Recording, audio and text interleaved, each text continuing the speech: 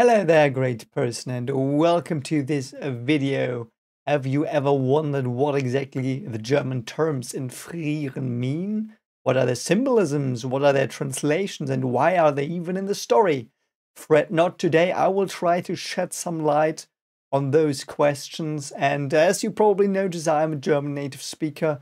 So watching this anime gave me great pleasure because the names are actually beyond well chosen, and I think if you don't know the names and their meanings, you might actually lose a lot of the story that is playing out, both visually and narratively. So I will try to help you a bit in understanding what exactly we're talking about here. So I will give you the German translations, I will give you the associations I have with them as a native speaker. I will give you the symbols that I used in the manga, both on screen and in the narrative. And I will give you some of my interpretations as well.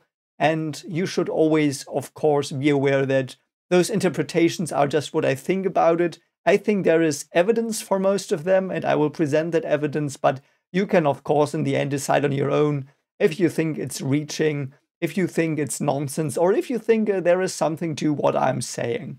So without further ado, let's go into a deep dive of Core 1 Frieren. And of course, there will be no spoilers for Core 2. I have not seen it. I've also not seen the opening and ending. I've just watched Season 1, Core 1 of Frieren, and I've done a deep dive analysis during my watch through. You can see it on the channel. So if you are interested in that, check it out. And also don't forget to like and subscribe. And of course, also share the video if you think there is something interesting or valuable here for you. I would, of course, love for the Frieren community to see it and give the people there who are, as far as I understood, mostly very, very lovely people, some more stuff to think about, to hypothesize. And without further ado, let's get into it. Yeah, I don't have anything against people sharing this around. I don't have anything against people reacting to parts of this. I don't know if it's even something someone would want to do. But I think I will give some clarity to some stuff and also explain some of the artistic choices that were made in this anime adaptation and probably in the manga as well. I have not read the manga, but I've been told that there are many, many panels taken from the pages, and I also got the feeling because there is some genius writing and there is some genius art to be found here. So the video will be separated into several parts. There will be an introduction where I will talk about why there even is German. Why would anyone choose this way of doing stuff in German when they are Japanese? It will probably take you down a small rabbit hole. After that, I will dive into all the German terms that were used in Core 1. I hope I didn't forget any. I asked the people who watched my reactions to see if I missed something. They said I didn't, so I hope I really didn't. After that, I will give you a possible spoiler to the ending that arises from one translation of a word. So beware, it will be marked down here in the timeline. So just skip that if you don't want to hear it. It is just a hypothesis, of course, but after watching Core 1, it is like 40% chance that there is something to it, I think. So beware if you don't want any spoilers for the end of the series, not the season, the series. But without further ado, let's get into it and have some fun. And I hope you enjoy this, as I said, and relax a bit, listen to the German, and see if you find something of value here. So here we go. Let's dive into Frieren, Core 1. Doch ich frag mich, wer wir sind.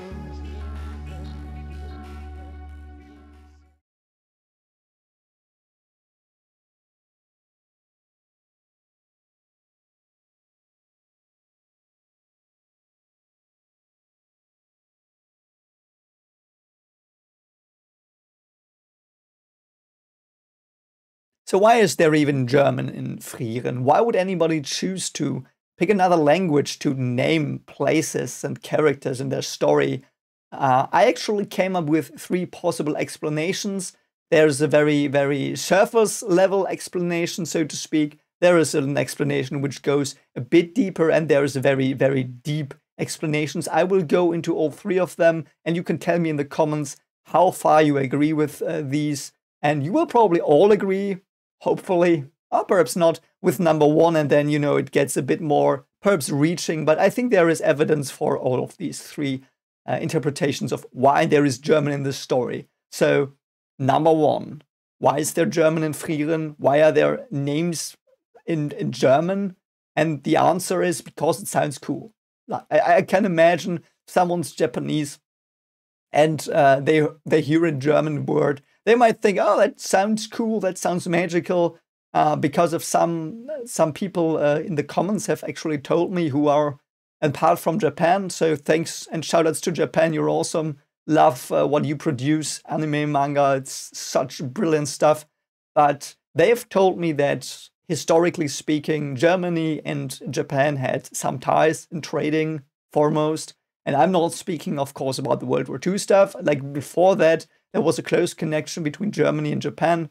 And it went back very, very far in time, at least from our perspective. And I think that during these relations that we had, like that our countries had, there were some German terms that went into the Japanese culture, went into their language. So especially in medicine, I think there are many German medicine terms, or at least terms that are close to German. So medicine is something that was long thought to be like something magical a bit. And so Germany actually is seen as a bit magical, I guess, for some Japanese people. And if you're Japanese, of course, you can tell me, did you ever encounter any German in your life other than perhaps German lessons in school? I would be very interested in that. But as far as I understand, it's a language that's often used in magic and mysticism in the anime and manga culture, which is cool. So I hope I find some more cool stories where German plays a part and I can enlighten you a bit. But yeah, so that's reason 1. Like it sounds cool. It's cool. So yeah, but reason 2 already is a bit more deep. So reason 2 why people are called German names, or why places are called German names. So the second reason, which is a bit deeper, is because they are named after German concepts. So they are not professions or something. We've had names that were professions actually, and we will get to that, but mainly it's very abstract stuff that they're named after. And these abstract things they're named after encapsulate core elements of characters and places. And that is a very, very cool thing for a German, I can assure you that. So when I watched it, my first reactions were always like, oh, why is this character called like this? Like, what could it be about them that makes them have this name? And the names actually were very, very meaningful and well researched. And I am actually pretty sure that whoever wrote these names and thought them up is at least in part a native speaker, or had a very, very good native speaker as a consultant.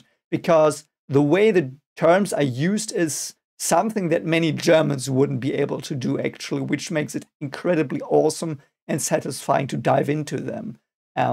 We will see later what I mean by that, especially people like Heiter or Himmel. Their German names, like they have meanings that will, I think, blow your mind when I explain some more stuff about them. And I will, of course, explain more than I did in my initial reactions and my initial watching of the anime, because I've done quite some research on some of these things, and I have to say that the names chosen are absolutely brilliant, and they encapsulate core themes of the characters or places. And we will, of course, get into what those are when we go into the deep dive, so to speak, of the German names later. But that's basically the second reason. The names are chosen because they encapsulate very, very strong themes and motives that are connected with the places and people that they name. And that's actually pretty awesome. Like, when I went in, I actually thought it was like Goblin Slayer. Like, for those of you who have not seen Goblin Slayer, there are heroes, so to speak, in this anime. It's also medieval fantasy age a bit. And there are these people who are like warriors or priests, and they're like just called warrior or priest. Like, that's their name. It's like the profession is their name, and that is all there is to it. It is pretty cool, but like there's no really, really deep layer underneath it. So I was going into this thinking it would be the same. But when Fern appeared, I think that was the point where I was like, oh, wait a moment. These concepts are very abstract, and character traits these characters have and places have, they fit with that a bit. So let's see what's going on here. So that was reason number 2. These German names name core themes of characters and places, and are very well chosen, as you will see. So the third reason why the names are German, that is actually my favorite reason, and this is perhaps the reason you might disagree with a bit. And I will have to talk a bit about some stuff you think might not be connected with it, but this is the reason that made me think this is one of the most brilliant pieces of art of the century. And I don't say this lightly. Like, I don't say this because it sounds cool. I don't say it because people will be like, oh, he likes it so much, that's cool, let's support this. No, it's because I think that when I went into this anime, I did not think that it would be this profound and well done. And this is the first reason that I realized, or the first thing that I realized where I was like, wow, this is something different. It is something that has to do with what kind of story Frieren is. And I will tell you what kind of story it is in a moment. But to illustrate it a bit, I have prepared something. And I want you to experience a bit something before we talk about it more, and I hope it works. So if you know any German, this will not work for you. So if you speak German, you will be like, okay, I know what he's doing. But I want to tell you a little story, but that is taking place in the Frieren universe, so to speak. And I want to read it to you. It is the same style, so there's an English story and the names are German, and it's the same thing. So it will help you understand it a bit better, though, I think. So let's so I will now read the story. Rote Reitkappe wanted to visit Omar, but Omar lived in the unheimlich forest, so she had to be careful not to run into demons, which is something that might happen in the Frieren universe, as we know. One day when she went to Omar, she got distracted by Blumenlichter. The demon Böser Wolf saw this and decided to torture her. He ran to Omar and ate her. When Rote Reitkappe came to Omar's house, she was ambushed by Böser Wolf and eaten as well. Luckily, Förster saw this and killed Böser Wolf. He was able to save Omar and Rote Reitkappe, who were not yet digested. So I don't know if this works. Perhaps you were immediately like, okay, I know what this is. But I will now read the story again, and I will just translate the German words I used into English, and you immediately will know what I'm talking about, what kind of story Frieren is, and I hope it will open your eyes. And it has been brought up in episodes as well, so you might already know, but I thought this was cool. So I will now use the same story, same words, just the German words in English. Red Riding Hood wanted to visit Grandmother, but Grandmother lived in the scary forest, so she had to be careful not to run into demons. One day when she went to Grandmother, she got distracted by a clearing of flowers. The demon Bad Wolf saw this and decided to torture her. He ran to Grandmother and ate her. When Red Riding Hood came to Grandmother's house, she was ambushed by Bad Wolf and eaten as well. Luckily, Forest Ranger saw this and killed Bad Wolf. He was able to save Grandmother and Red Riding Hood, who were not yet digested. So, Yeah, it's a fairy tale. Like, I'm sorry, it was a very long-winded saying that Frieren is a fairy tale. But Frieren is not any fairy tale. Frieren is probably the most complex and best thought-up fairy tale that ever existed, to my knowledge. And I would actually compare it to what Faust is to a poem. So I don't know if you know Faust from Goethe. So Goethe wrote a poem, which is a book. Like, he wrote, like, I think it's 600 to 1,000 pages. I'm not that sure how many there are, but it's a single poem which tells this big story about someone who does a deal with Satan and gets powers and tries to figure out what piety is and stuff. But it's just one poem. It's the biggest and most complex poem of the world, I would say. And Frieren is the pendant of that to it's a fairy tale version of that. So normally fairy tales are not that long. They are encapsulating some very important stuff. But Frieren is a fairy tale that's very, very long, very complex, and it has many, many layers and themes in it. And yeah, you will recognize that as well, now, because now the German names will make sense, because that is what in fairy tales happens. Like, the people in fairy tales, they are not named Joseph or whatever, most of the times not.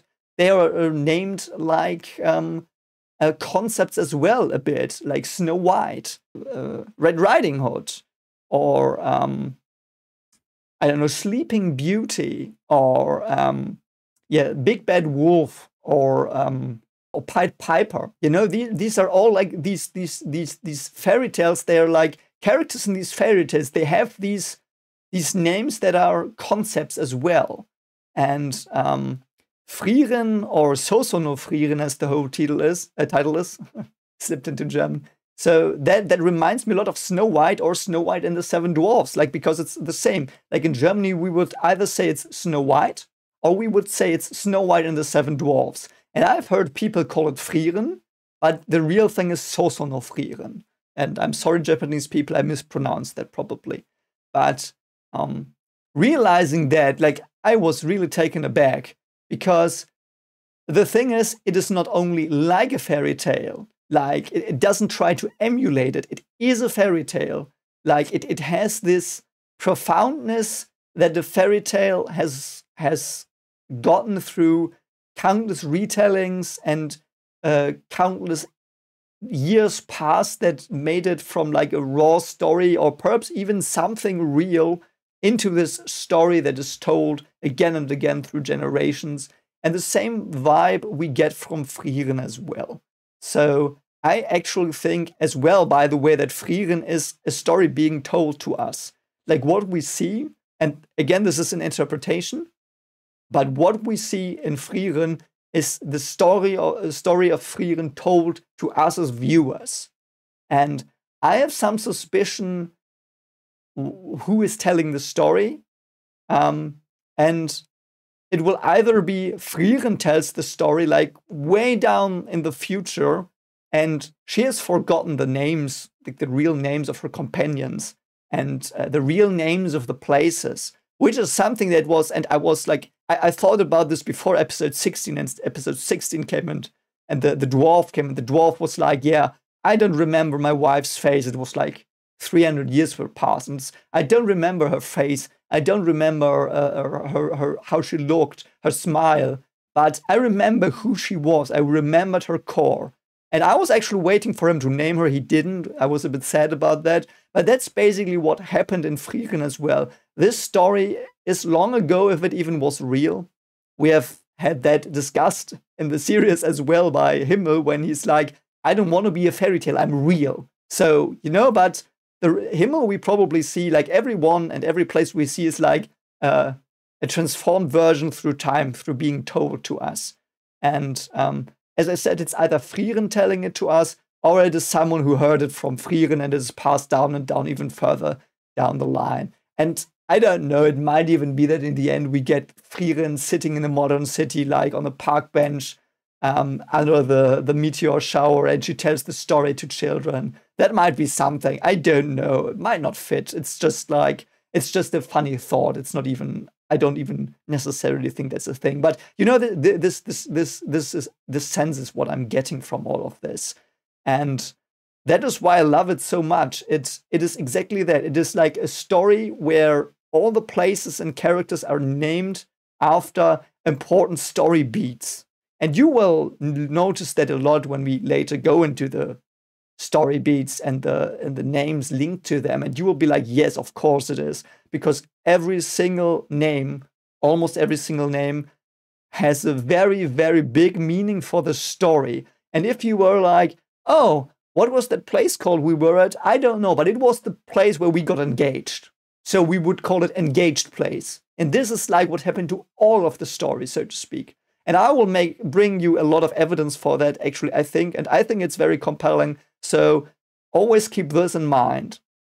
You might think about Frieren as a fairy tale. It's a story that has been told again and again, or that is told in the far future from when this actually happened. So it is not exactly the real thing. It is from the perspective of perhaps even Frieren. It might not be, but it also might. And we hear and see and experience it as a story and condensed to the essence of the story. And in one reaction, I actually talked to you about this as well. So if we tell a story again and again, we know from research and psychology that the story will be condensed down to its core. And so that is also like it is named. Like there are names given to these core concepts. So the story is really condensed. And I actually love that. So I can't wait to see if you would agree with this. I think it's pretty clear that it's a fairy tale.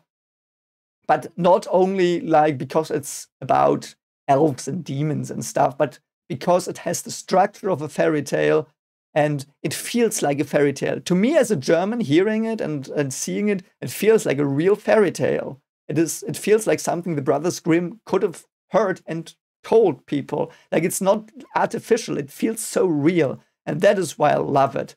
And of course, many fairy tales are from Germany as well. So that might also be why the words are German. Because like it's Germany is a country people might associate with fairy tales. When I was young, I did, because most of the fairy tales came from Germany. I think that people know like Sleeping Beauty, Snow White, all of that came from Germany, I think, or at least the Central European regions, as far as I know. So, I mean, it also makes sense to make these condensed concepts and names German, because that's like fairy tale like, I think. Tell me what you think about this. But yes, those are the three reasons why I think it's in German, and I will try to give you evidence for especially point 3. So if you're interested in that, of course, keep watching. And if you've skipped this part, that's fine as well. Yeah, we will now get into the names and of their pronunciation, meaning in German, and what I think they mean in the story and how they are presented to us in Frieren. So I hope you will enjoy that as well. And let's just go start with episode 1.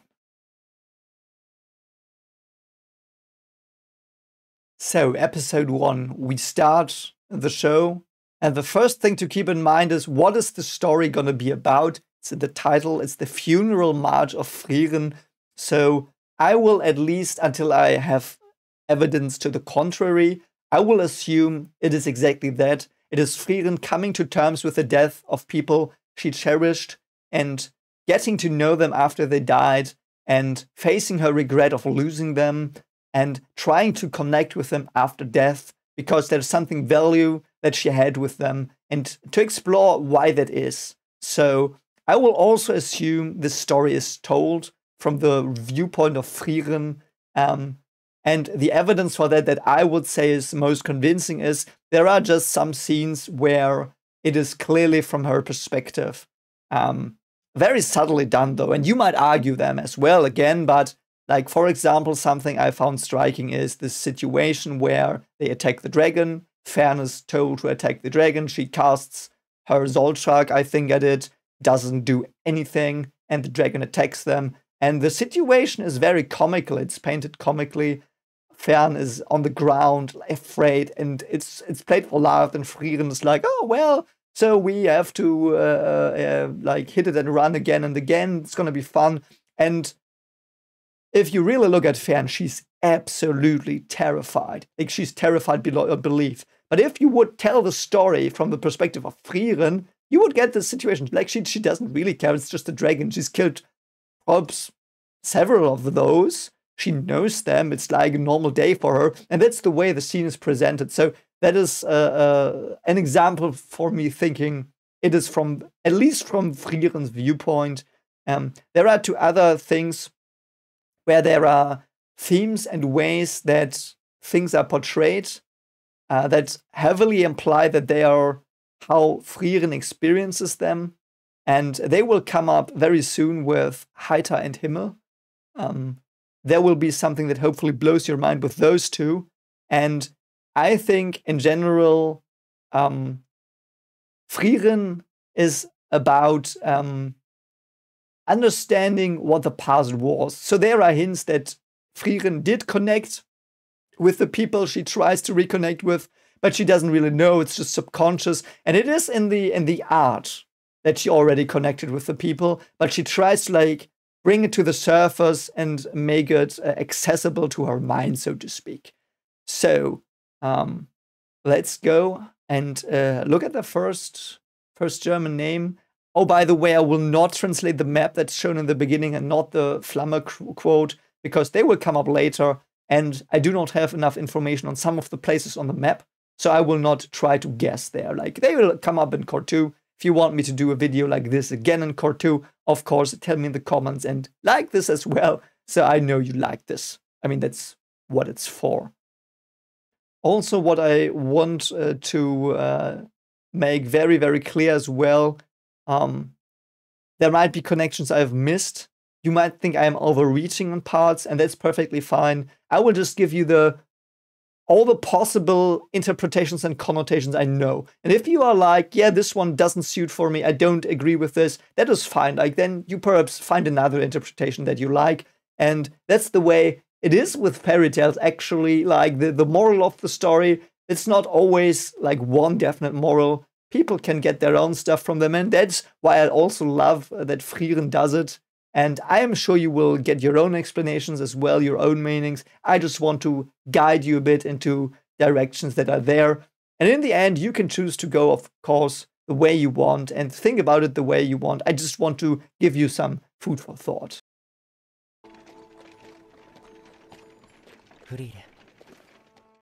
Yeah, we start off with the banger. Frieren herself. Frieren is a German term. There is a specialty in the pronunciation. So you have the I and the E. It is pronounced E, like it would be a double E, I think, in English. The same sound you make there. So it's Frieren. Sometimes I say Frieren, which is what you would say colloquially. Sometimes you gulp down some sounds of the word because you're in a hurry and you speak not very precisely. So I might say Frieren, but the correct, clean pronunciation is Frieren. And Frieren means freezing. And I think that is a brilliant thing to call her, because there are several associations I have with this. So first of all, Frieren it's kind of like a feeling. It's not completely an emotion, but it's what you feel when you are cold. It is not the coldness itself, like it's being cold. And there are several things associated with it. First of all, of course, she seems cold and distant, apathetic, or whatever you say, apathic. Like she seems very uncaring at first glance. She seems very closed off, alone. She often looks sad, of course, which is, of course, because of several things, like her home village got destroyed, her friends were killed. That is where we first hear her, or hear her. Not really hear her, but that's the first time we know that she used the name Frieren even though that might not even be her real name and just what she thinks she's called when she looks back, or if someone tells the story, like it's a fitting name for this character. But yeah, so the first time we hear of Frieren is when her village is dead, her people are dead, she's alone. So it is, metaphorically speaking, she's cold inside and she's shivering inside. She doesn't know what to do. She's uncertain. She's probably even lost her drive to move, which is also something what happens when you're cold in physics. And there are also instances when she's ice cold against demons because, of course, of her village. Because of her village, she hates them with a passion. And when demons are going after her and she gives them a chance and they don't care and still go after her, she's an ice cold killer. She doesn't care about them then. It's like also as if she's freezing inside when she looks at demons. Both because of the hatred she feels and also because she doesn't even see them as creatures. Some commenters have even pointed out in the reactions that she talks about them as if they were insects when she kills them and squashes them. So there's this ice-cold aura around her when she faces off the demons, and when she faces down Aura as well, and when she tells her to do the deed, in the end she's uncaring, cold. She doesn't even respect her enough to look at her when she does it. Aura, I mean, like when Aura does it. So there's also like this aspect of coldness, but it is also, of course, not feeling connected to the people you love, or perhaps not even understanding love. Something that might come because of the passage of time she has experienced, because she was alone for 1,000 years, because she is now alone again, because yeah, she's traumatized basically. And this theme of not feeling connected, like not having bodily warmth that you can like warm up with, so to speak, metaphorically speaking, that she is missing through all of this, through her lack of connections. That is a driving point of her character, and it drives her, so to speak, through the story. She wants to rediscover her friends. She wants to connect with them. She wants to thaw up a bit. She wants to understand the people she loved. I think she did love them, and there are hints throughout the story, and we will talk about them a bit, I think. And there might be others in Cour and in the future, but she tries to like not freeze anymore. And it goes even further. Like she's often depicted with a scarf. She's freezing in several scenes in Cour 1 where she's just cold. She is, when she is in the Schwer Mountains, she's collapsing because there's a snowstorm, because she can't take it anymore. And her design as well, she's like has this very cold color palette. Like she's this white, bluish color palette that she has, and her like she never really smiles when you look at her. Like she does smile on occasion, of course, which is always a big moment because she's so cold and distant. And some people have also pointed out that it might be because she's frozen in time, so to speak, because she lives potentially forever. I don't know, because that would be gefroren in German. And I think the author was very precise with the language. He has been, at least with some other characters that were very well done. So I think that's why Frieren is called Frieren. She's sad, depressed, wants to reconnect. She's alone. She feels different. She feels cold towards the demons, and she thinks the world is a cold place. And that is who she is. So that is what we know in Cour 1 about Frieren. And there are moments when, of course, this is not the case, when she does reconnect, when she shows kindness, and when she shows through some actions that she does understand some stuff about people. But the main thing that we have as a person wants to reconnect and is freezing because she's alone and feels alone in the world because of various reasons. So that's Frieren.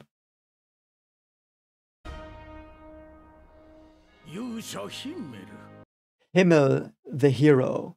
So this is a pretty straightforward word. Himmel, I think it's almost pronounced the way you would think it is. I think the E in the end, that it is an E, is a bit weird perhaps for you, but it is pronounced Himmel. So there you go. What does that mean? Himmel actually has, I would say, 3 meanings. 2 are very closely connected, and I think some Germans would actually argue they are the same for us.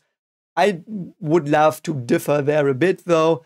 And so the first meaning Himmel does have is sky. So it's basically everything that's up there, that if you go outside, you look up, that's what you see. You see the sky. And Himmel, of course, has the meaning of something Frieren wants to reconnect with. Himmel is probably the main driving force, I feel, because there are hints of a romance, or a romance not that was not there, that could have been. Yeah, a romance that could have been. And Himmel is the one who is often shown knowing her very well. For example, when they meet and he immediately seems to understand that she's hiding her mana. Or when he talks to her when they're with the flowers and he's like, yes, I like the flowers. And later she produces them at his grave. And that is one of her first steps to understand him, I think, in the episodes, where she's like, oh, that's what he would have loved, the flowers. And these flowers from his home village, and Heiter's home village as well. So, yeah, what is very, very striking is that the sky as an artistic theme is very, very often shown.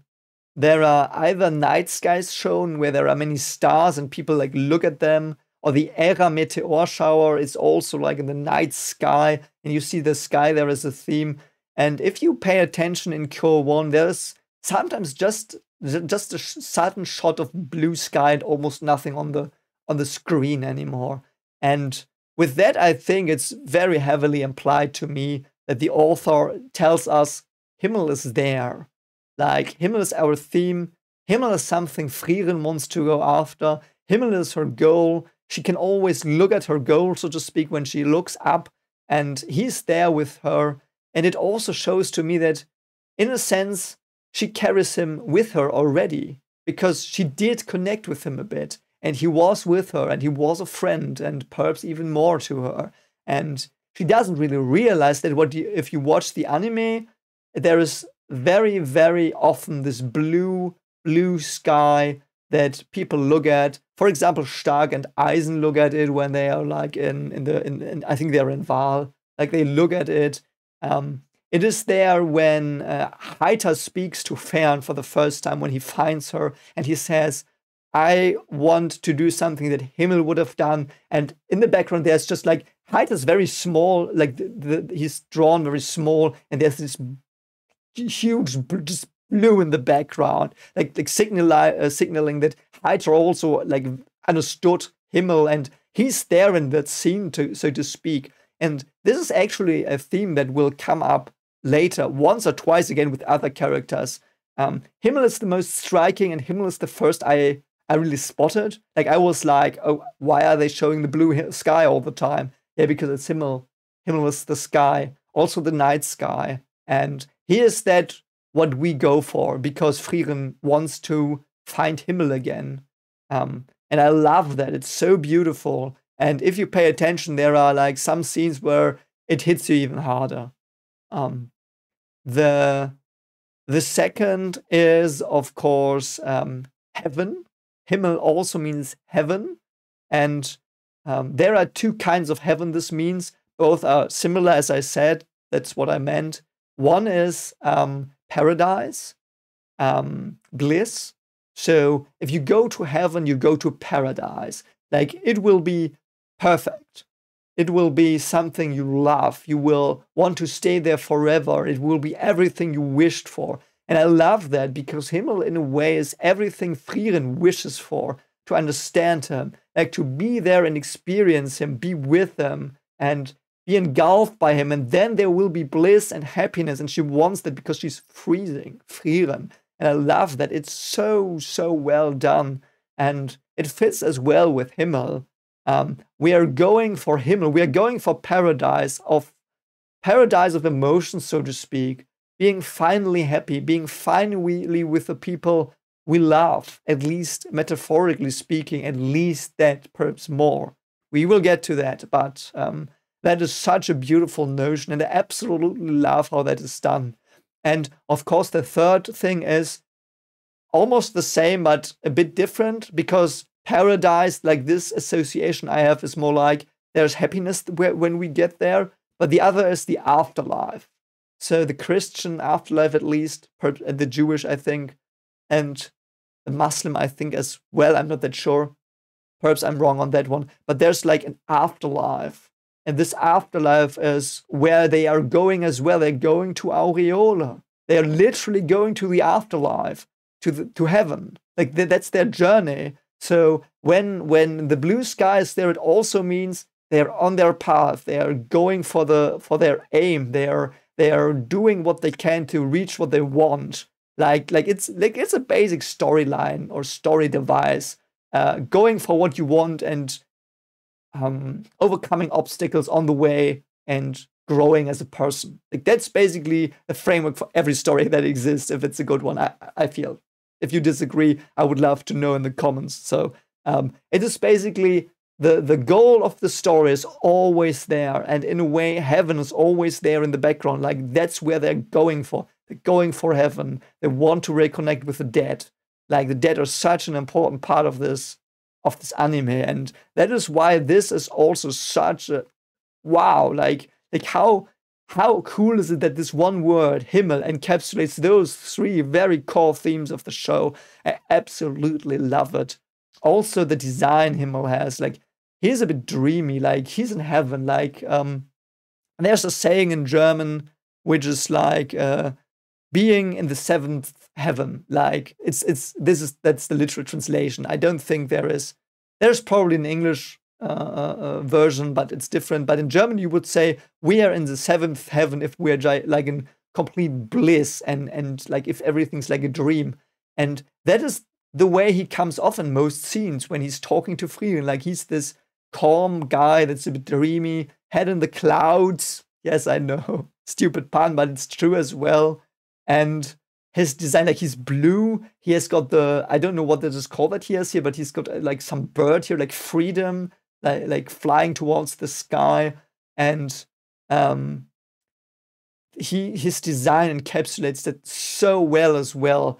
And yeah, this is the first one as well, as I said, because this is really, really important. Himmel is not only there as a character, but as a theme and as an artistic choice.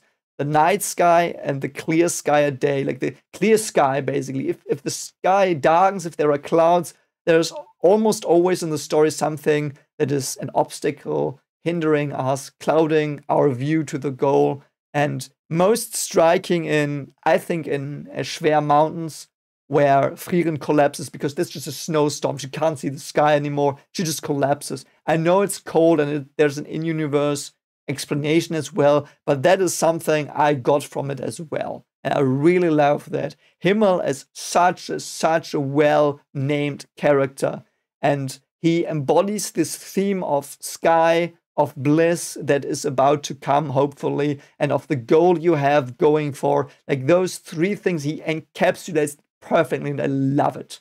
It is so well done.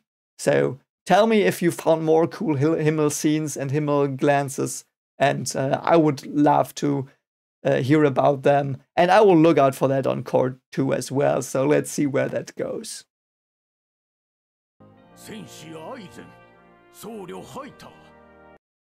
Eisen. So Eisen, so there's an E and an I, and in German, those two together are almost like 99% pronounced I. Like you would in English probably write AI, that sound, but it is I. So Eisen means someone who plans a lot, who knows the whole... No, I'm just kidding. I'm sorry I had to make that Bleach joke. Anyway, so Eisen means iron. Eisen is a dwarf. Of course he is, and that makes him... I'm not actually that sure. It was only teased a bit, like it was teased twice in the last 3 episodes, I think. It was teased that Eisen is very sturdy, has lots of stamina, so he's like a piece of iron.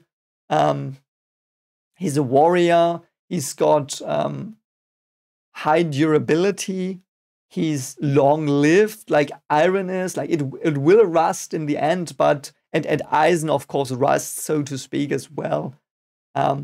But yeah, he's this iron warrior. He also has this philosophy of like being strong and having lots of stamina, and like the way he taught Stark to like stand up again, like this stamina thing, this willpower he has, which is absolutely awesome.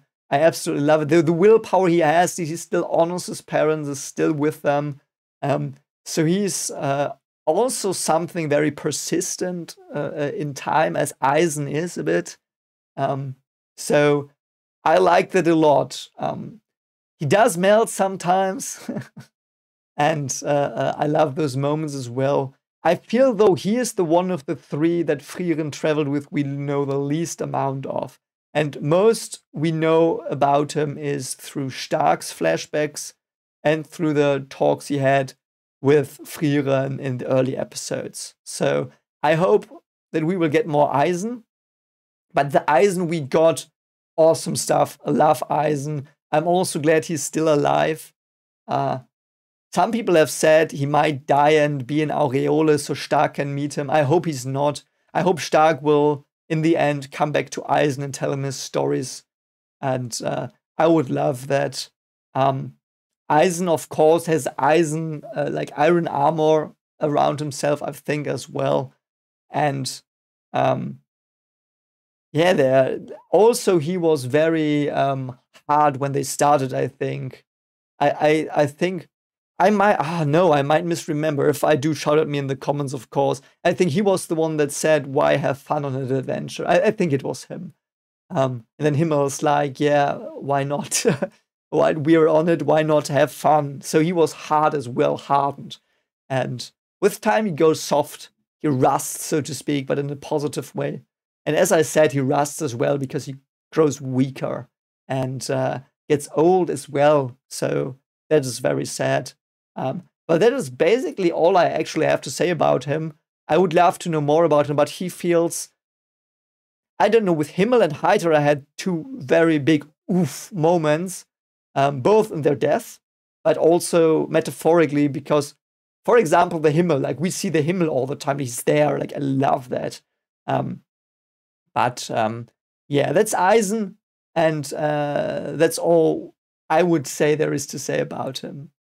So if you know more, please tell me in the comments. I don't know.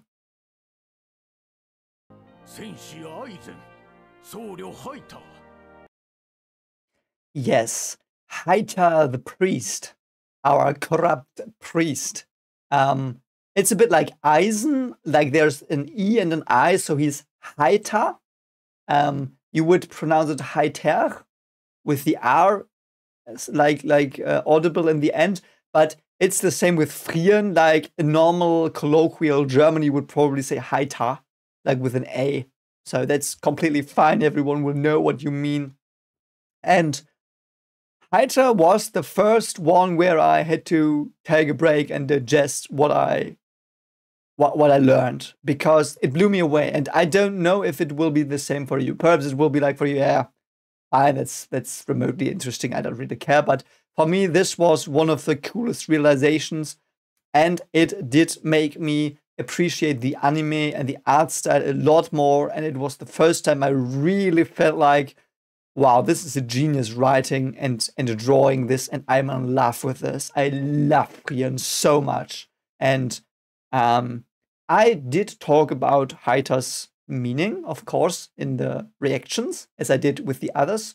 But Heiter was, man, I missed some meanings. And I knew the meanings I missed, like what Heiter means. And I knew them. And when I read them, I was like, yeah, of course, but how does that fit? Oh, God, it fits so perfectly. So Heiter has three meanings. The first meaning is Heiter means jolly. And that's the one I already gave you, I think. And he's basically like a feel-good man. He's always jolly. He's always wearing a smile or being like, oh, oh, oh, when there's a funny moment with him, like when he's on screen, there's often like a joke, and it's a light-hearted atmosphere. And he's, so to speak, the kind soul of the group, the one who makes them laugh, who brings a good mood into the adventure, and I absolutely love him for that. And I think that alone would make Heiter a very, very apt name. And I'm sorry, I might be biased. He's actually he's my favorite character.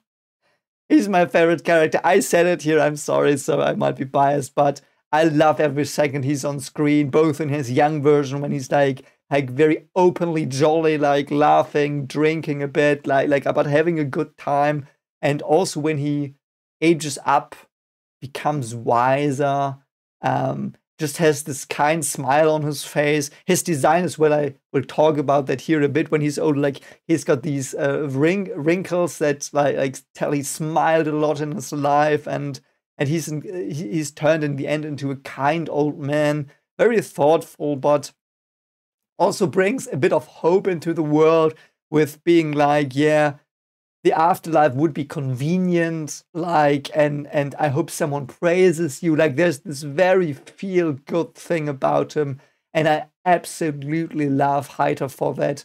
And as I said, he's my favorite character. Yeah, so that's like the meaning I also gave in the episode. It perfectly fits. It's so well done. So, anyway, now we come to the second meaning. And the second meaning is also something I thought about it after the reaction, but I never talked about it because I wanted to talk about it here. So, in Germany, let's say you go to a party and you drink like 1 or 2 drinks, like you don't get wasted or anything, but you drink some drinks and you become very like talkative and happy. That is called being heiter. You also say angeheitert, so heitered, so to speak, like a bit. It doesn't really fit like the English language grammar here, but like that is also his name. It's Heiter. It's being a bit tipsy. Like Heiter means tipsy as well. So it makes a lot of sense that he drinks so much. Like it's his theme. That's why he's, and because, as I said, you might disagree with this, but as he's this fairy tale character who embodies like these themes, like if you see him as a walking theme, that's why he always has the something to drink with him, because that's his theme as well. It's the same as you would, I don't know, you would expect Snow White to have black hair. Like, that's the same as you would expect Heiter to have a drink now, if you understand the name. It's so funny, and it's so brilliantly done. And I love, for example, the scene when they raid the dragon's nest after he's defeated, and Frieren looks at the bottle, or when Heiter has the bottle with him, when he meets Fern. It's being drunk, but still feeling positive about it. Like this very, very positive connotation of being tipsy. Like, he's the guy who everyone remembers from the party. He's like the positive point of the party. Oh God, I just realized that, of the party, they're an adventure part. And he's the feeling good part of the party, like if you drink. Wow, okay.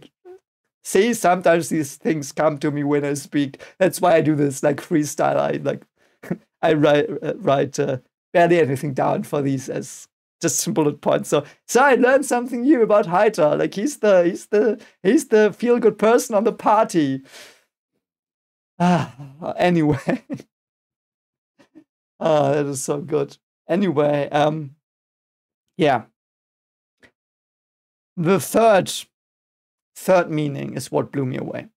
And I thought about it a bit, but I did not connect the dots. I didn't. I thought it was not applicable, this meaning. So it is the third meaning Heiter has. So we have all the Heiter meanings in German are there in his character. Like what? And the third meaning is a sunny, good day is Heiter. Like, if you ask, how's the weather gonna be? It's gonna be Heiter. So there's got like either few clouds or none, and it's very sunny, and it's like also this feel-good weather. I would translate it as feel-good weather as well. And then it hit me, and thank you so much to Chris, H43. You brought this up. I didn't connect the dots when you brought it up. And this blew my mind. Heiter, when Heiter's alive and he's on the screen, there are sun rays. every single time I watched it, I was like, this can't be.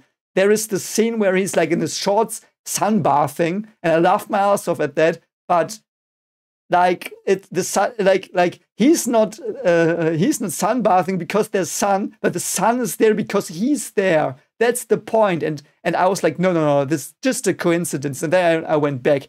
And in episode 2, every time Frieren and Fern are alone, it's not like that. But every time Heiter is there and it's not inside at night, there is sun rays coming. And when he collapses and loses consciousness, the weather changes in the anime. It starts raining. Like he's subconscious, it rains. Like Heiter's gone. Wow, what the fuck was that? I was like, this can't be. And then he wakes up again and the sun is back. And then he dies. And what would you expect now to happen? A bad writer would have made like, yeah, okay, no sunny weather anymore. But this writer is awesomely brilliant. And the same way Himmel is with them in shots when they show the blue sky, there's sunny sky all the time. So not even Himmel is with Frieren all the time, Heiter is as well. And if you watch the anime, there are many scenes where she remembers him or when she does something where there are sun rays. Like when she is praying for the fallen souls like Heiter would have done after the Aura battle, like there are the sun rays. Or every time she really speaks about him, there are sun rays coming down. And that blew my mind. And it also explains why the sky we see is always perfectly blue. Because it is a Heiter sky. It is a Heiterer Himmel. Heiter and Himmel together. That's the symbolism. It is not just Himmel, the blue sky. It's Heiter and Himmel. And when I realized that, I was like, what the fuck? Are you serious? Like, that was so mind-blowing to me. I don't know if it is to you. Perhaps you're like, yeah, okay, fine. Drew some blue sky, and that's also a Heiter sky. Like, and it also tells me in the story, like when Frieren thinks about them, like, she took something with them, from them with her. And that's a theme in some episodes, like taking something from the dead with you. And I think it's in episode 2 where they talk about it as well, like learning from them and taking the spirit with you a bit. And she does. She already does that. She has the clear sky. She takes Heiter and Himmel with her on the journey. And sometimes the sky gets cloudy and she like disconnects with them a bit. And often it is also that in these scenes, there's some disconnect or something she doesn't understand or some insecurity or something like that. And that is symbolism beyond brilliance to me. And I love it. So Heiter as clear sky is a sunny day. If you rewatch this, watch for the sun rays. You will be blown away by that. The attention to detail there is perfect. Like, that was the first, as I said, so I think we're done with Heiter now. Yeah, I think we are. So that is the point where I realized this is more than just names. Like, because and I knew Himmel was there, and I thought, yeah, okay, I mean, he was her potential friend or lover. Of course, they go for him, like they go for Himmel, for heaven. But no, it is not only that they go for heaven, it is that they take their friends already with them. And subconsciously, it also tells me that Frieren connected with both of them already. She just has to learn and reflect on it and work through her grief. And that is symbolized so well through this artistic choice. And if I could, like, I would, if I ever meet the author, I would like be, you know what, drink all the beer with me you want, like you deserve all the beer.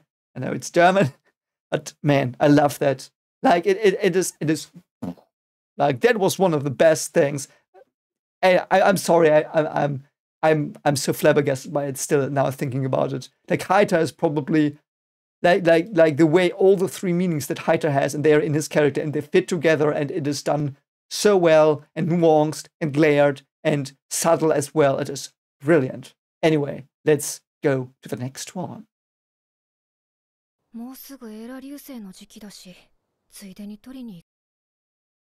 The Era meteor shower. So I think they misspelled it, at least in my Crunchyroll subs. They had ERA. That's wrong. In German, you would have an A. That's what this is called. Like if an A has the two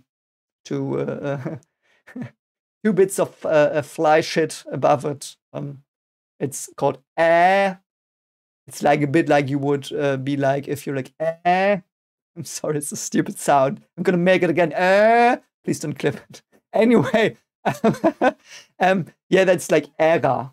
It is the same as in English almost. It's an era. The meteor shower, which is like something meteor showers often are like cyclical. This one is 50 years.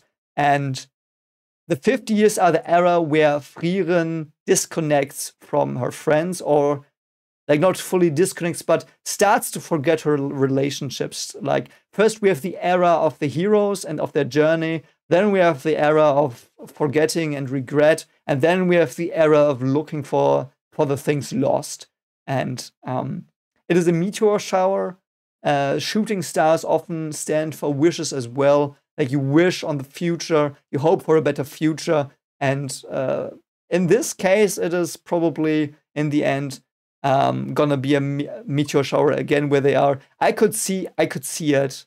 Yeah, perhaps I'm not that sure. But tell me what you think. Would it be cool in the end if Frieren and Fern and Stark and Sein are under the sky, and the Era meteor shower will be there as well again, and it will be another situation, and they will really, really take in that moment. Anyway, it's just a small thing, but yeah, it means era, age, so to speak.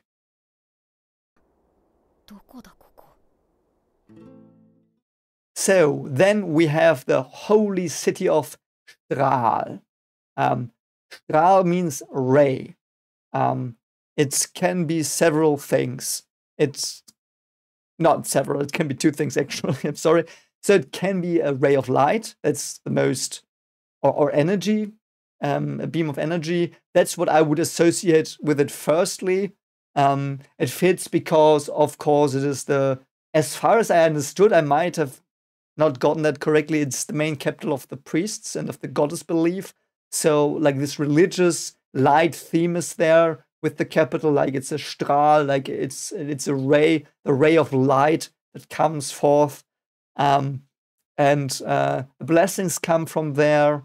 And something also a bit more abstractly, and you might be again like, yeah, he's talking out of his behind, but it's something from mathematics actually. So I don't know. In German, a Strahl in mathematics is a construct where you have a dot, and from that dot there goes a line into infinity. So it's the start of infinity, so to speak. And you might or going forward, like a starting point, and then you go forward, and it's where they start their journey. It's where they start their journey when they were Eisen, Heiter, Himmel, and Frieren. When they started their journey, they were at the capital Strahl, and then they went onwards, and then the story went onwards in their journey. That could also be an interpretation. Let me know what you think, if that's reaching. It might be reaching, all of this might be reaching, but I really like that as well. And it was a jolly, like light city, like it has this association of good in a way, because there they get the task of killing the Demon King, which is the bad thing, so of course they're good. And that's about what I can say about the holy city of Strahl. Yeah, I did that on purpose, sorry.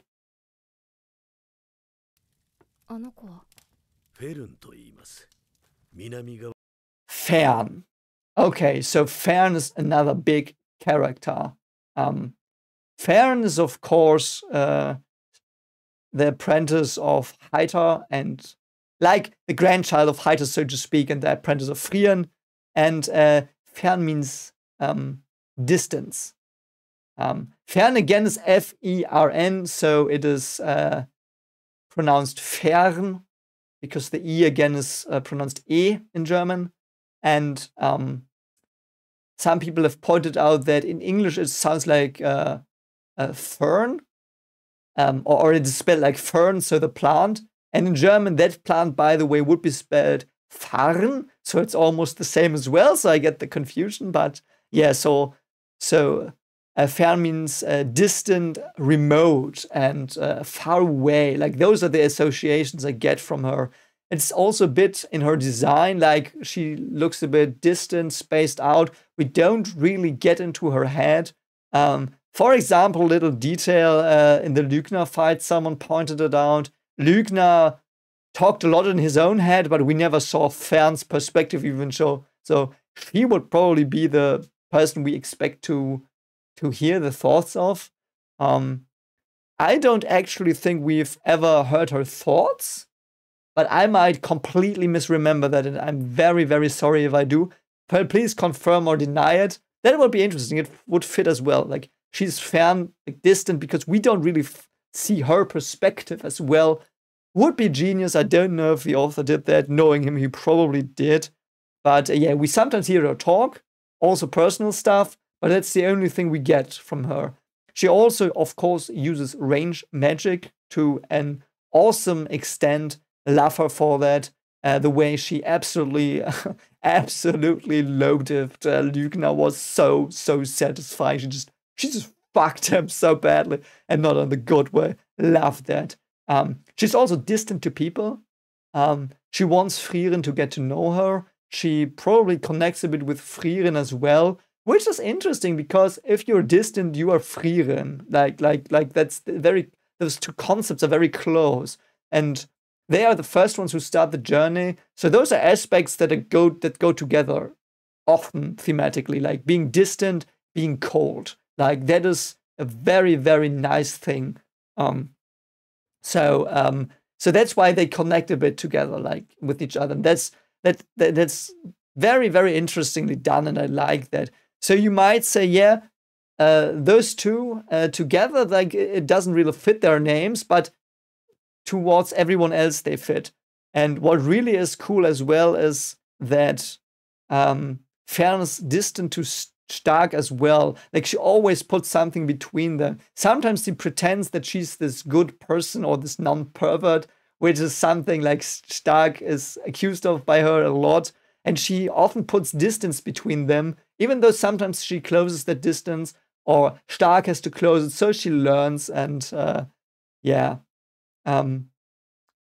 Yeah, that is basically the Fern stuff. Tell me if you have more about her, but I think that's her main characteristic. She's also distant, remote, doesn't connect that well to people, perhaps as well a bit because she thinks she's a bit better than them.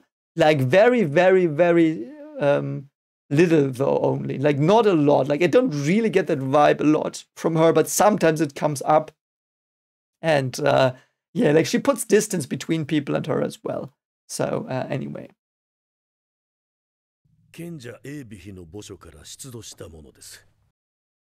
Yes, ewig. That one was also awesome. Ewig is something eternal. And of course that does correspond to the book they read that was apparently written by someone called Ewig, who was said to research immortality, eternal life. So it is basically they try to understand that concept and apply it to Heiter to make him live eternally. Obviously, in the end, it didn't work really. So that was a bit sad, but I really like that. It was just a small thing. I don't know if he will come up again, but it's a very cool word actually, ewig. And the W is, by the way, in German it's pronounced V. So a bit like a V, but a bit less sharply, colorfully. I don't even know what to say, like the V and not a V. Like it's just the first part of the V. So yeah, ewig. And again, the E being pronounced E. Ewig. Yeah, sometimes you say also ewig. Like the G is sometimes like, sometimes do that in normal language as well. So if you hear someone saying ewig, yeah, that's the same thing. They mean this. I really like it. It's also something, and this is also, I wouldn't even say it's reaching because I know it is. Like it's nothing really, really essential, but it's a funny coincidence, perhaps more like that. Let's call it that Frieren reads the book and translates it and tries to grapple with immortality and understand it. And that's what she does in real life a bit as well. But again, this is just a funny thing. It's not even that I say it's what was intended. Just a thought I had. together with it, like nothing like substantial. And with that, we are through episode 1, and I've only been recording for an hour. So let's see where we go, because there are 2 very, very heavy hitters coming up also. So let's see how long this is. I hope you have some popcorn. Anyway, so episode 2 does not have any German names I saw, so let's just go to episode 3.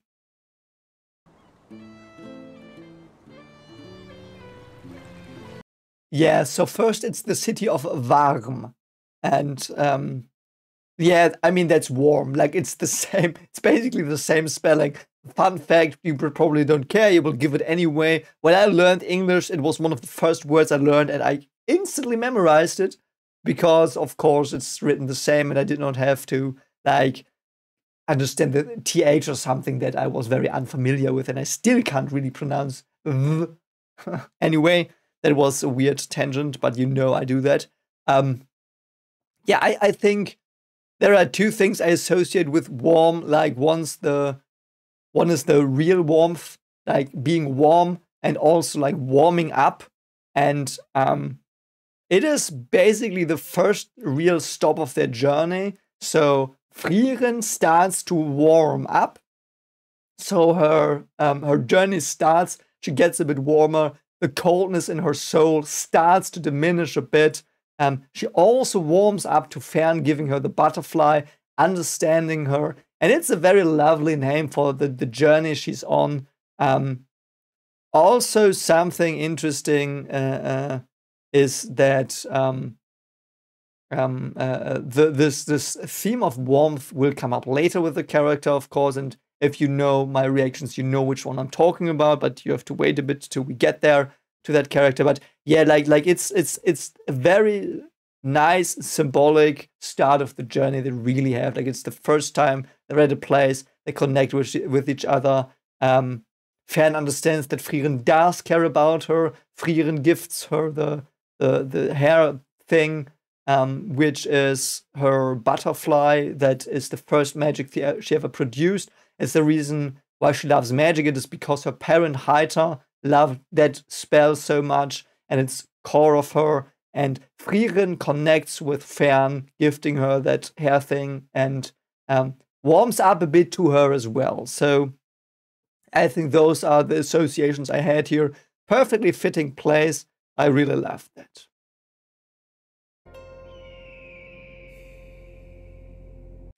Größe forest. So this one's fun. And there are two weird things in this, in Größe. Of course, the first is the Ö. Yeah, I did it again. It's not the Ä, it's the Ö. So it's an O with 2 bits of fly shit above it. And then there is this weird thing. And it is basically, it's a remnant from older German, and they actually tried to erase this character in, I think, 1969 or something around, in the 90s. Like, in the 90s, there was a grammar and spelling reform in Germany, and they tried to erase this character. It stayed. It is rarely used, and it is pronounced S. It's like an S. It's a very sharp S you make.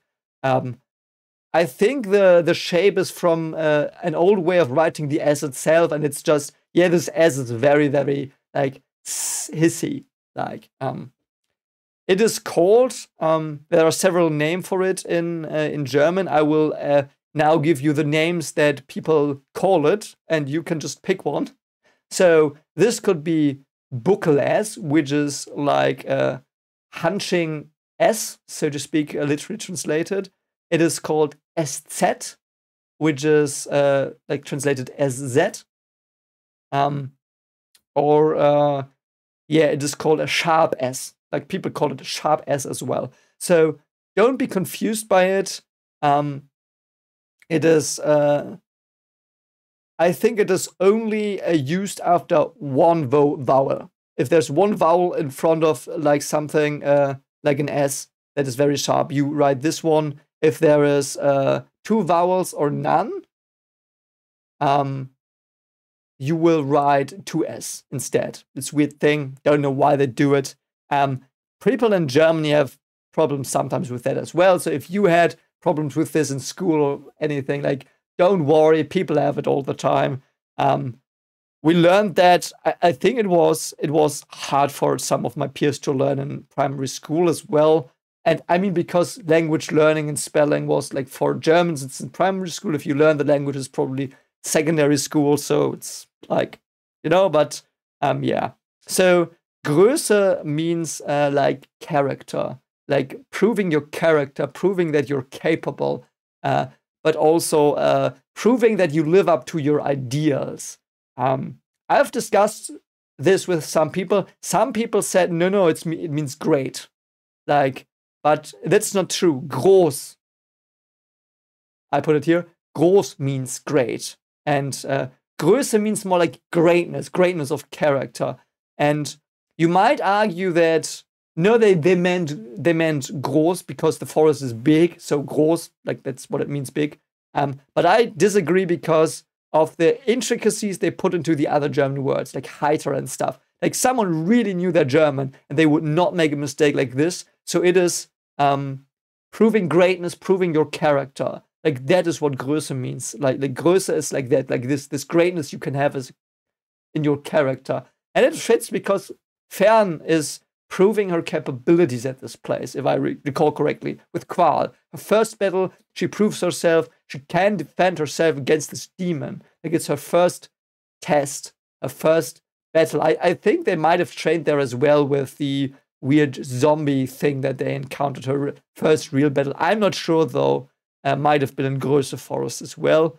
But it's a very apt name for a first success story of Fern.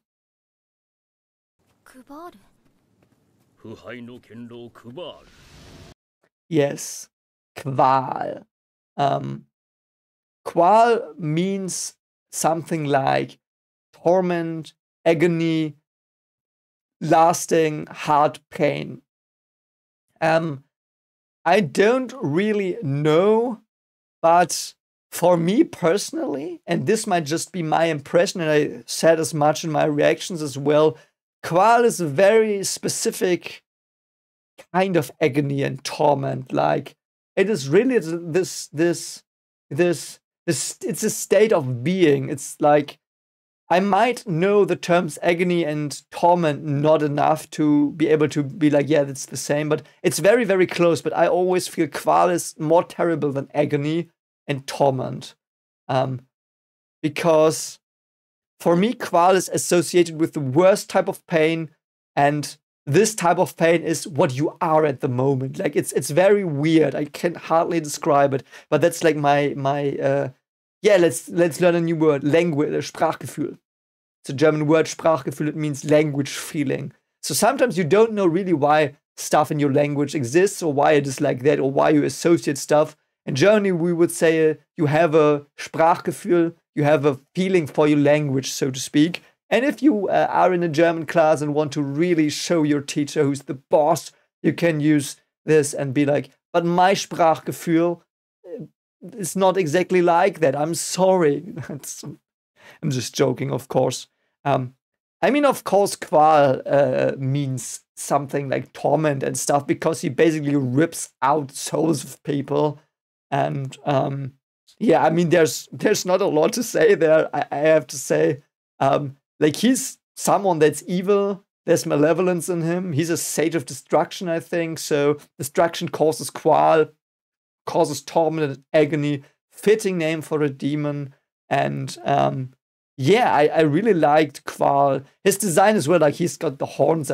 Has he horns? Oh god, I'm sorry. There will be a picture of him somewhere, but he's got horns, I think. So very fitting design as well for this. And also the way he was as a character, like he was very calculated and interested, but like in a very sinister way. I loved that. And yeah.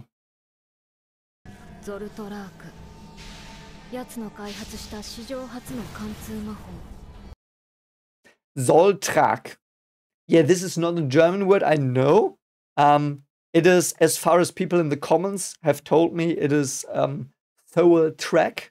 It's an English word. That might be because it is a newer spell, and they use English for more like I think they use English actually for things that are like legendary terms in stories. So like the Sword Village, for example, or Zoltraak, or a gorilla warrior. Like that are the mystical names that they give stuff in universe, but that are not necessarily the core of the Frieren fairy tale. If you ascribe to my theory of all of this being a fairy tale, like it's a fairy tale name in a fairy tale, so to speak. You know what I mean? So it is something they named in universe. Like it's not Frieren or Himmel. Those are names that come from the story. They develop through it. They are expressions of the core themes of the story themselves, but not these English words that are there. They're also like mystical words, but they're given from the characters in the story to things. And Himmel is not something, I think, if this is correct with the fairy tale stuff, that someone in universe gave that name. It's just something that appears because of the story and its themes. I hope that made sense. So it is probably Zoltraak, and he called it that, so it's English, and it would make sense. I just wanted to say that there might be something in German like it. Like, there is no word that is similar. But in Germany, and I wanted to bring this part of German culture into this as well, there is this thing in German you can do, which is called Wortneuschöpfung. And I know that's a long and weird sounding word. It basically means a new word creation, or creation of a new word. In Germany, you can sometimes take other words and like smash them together, and they make sense. Like you will understand what they mean together. What do we have? You might have someone who's fishing, and you might have a pond, so you might call it fishing pond. I know that works, but like it's this thing. Like that's something that almost always works in German. And I do that sometimes as well. Like if you see it in my reaction, sometimes I do it in English, and it might be weird for you, but I sometimes like create new words from fragments of other words that are associated with the situation. And that is called a Wortneuschöpfung. So if someone is like, if your German teacher's like, no, this is not a German word. Like those are two words, you can't just mush them together, and you will be like, it's a Wortneuschöpfung, I can do it. Germans do it all the time. And that is really the case. Like you could make that argument. The teacher probably couldn't really say anything actually if they know German. So that's a life hack in German. So you learned that here, and you didn't think you would learn something like that in this video. Anyway, so we are at Zoltraak. So the first part at Zoll or Zoll, which are both German words. So it's the first part. Zoll is that what you pay when you have to ship goods across a border. Like it's the zoll you pay, or it is the price you pay to be allowed to transport something or go a certain way, like zoll. Or the other word zoll is like have to, like a forcing word. It has to be, like, or it should be. So those are words that exist in German, and the first part is very, very close to those two words. And the last is Trak, which is Trag, which is a word particle associated with carrying.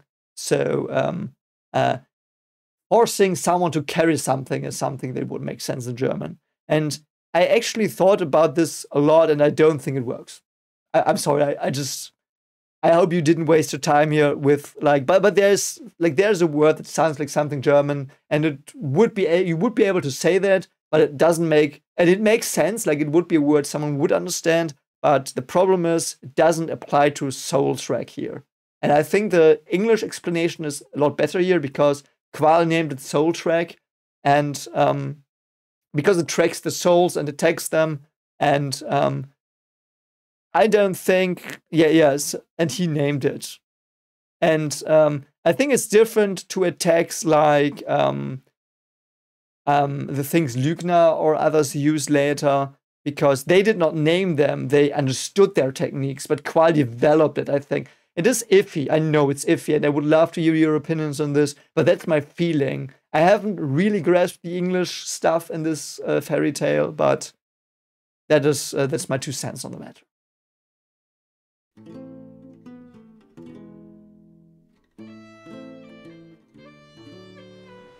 So now we're almost 1.5 hours in, and we're already at episode 4 of 16. God. God. I should have split this up. I knew it would be long. I'm so sorry. I hope you're still there and watching. Anyway, so I would do this as a live premiere as well, and I will just use this occasion very shortly to say thank you all for being at the live premieres, talking with me a bit. It is such a pleasure. Thank you all so much for being here, for having suggested this anime, and for talking about it with me and being so kind and never any vitriol, or everyone can ask their questions and their opinions. And thank you so much for being an awesome community. And I love the Frieren community. Thank you so much. And as well, as I said, if you know people who would be interested in this video, share it, post it to them. Please distribute it. I normally don't say this, but like this took a lot of work and research. So perhaps spread it and let people know these things. So anyway, so we are now at the Glanz canal, which is, of course, the first place where we hear about Flamme in the story. Glanz is something very, very vaguely associated with burning, very vaguely, like a very far off distant light. Anyway, I digress. Glanz means glow or shining, like something that's shining. And I would associate jewels shining, like something like that, like a very beautiful sparkling as well. Why is it called that? 2 things. First, of course, the visuals. When they clean the coast from the when they clean the wreckages and the rubbish away after they're staying there, and there's this beautiful sunset that like shimmers, and the sun rises, which is another very, very important thing, like the Heiter and Himmel stuff in the background. The third most important, like the third important theme that is artistically always there in very important stuff. And this was like sun rising, journey starting again, and a beauty starting to appear again in Frieren's life. That's what I got from it a bit. And her starting to realize the small things, and seeing something mundane shining, seeing Fern shining. And I absolutely love that. Sunrise was a brilliant, brilliant scene. I also like the culture of honoring the sunrise. It is basically, from a psychological point, I would say that it is mostly honor setting new goals and going forward. That is like, because celestial bodies often have a meaning of a goal, like sun or the moon as well, often have this theme of main goals of your life, or looking up and seeing where you should be, what could be, like the most important stuff that could be. That's the sun and the moon symbolism. And no, that is not why you should have looked for the sun and the moon, as I said in the reactions. It's not that. It's just the symbolism that there is as well. So celestial bodies, sun rising is starting to realize your goals, to go for them, and fits a bit as well, because I think they stayed there for 3 months or something. So they start their journey again, but they were rewarded with something beautiful. At least Frieren was. She was rewarded with Fern's smile, with connecting to her. And again, this connection makes the sky light up, and Himmel is there again. And yeah, beautiful, beautiful scene. And the sun is, as I said, an important symbol, as is the moon, for the same reason, but at night. But the moon is more important, actually. But we will get to that. And I absolutely love this. Like, they also made a mistake in the Crunchyroll subs, at least the ones I used. They said, oh no, I think it's even on the screen. So it's they said Glanz canal, but it's Glanz canal with an L. Glanz canal. And there's again Glanz. So it's not Glanz, it is Glanz. Yeah, and the Z, of course, in the end as well.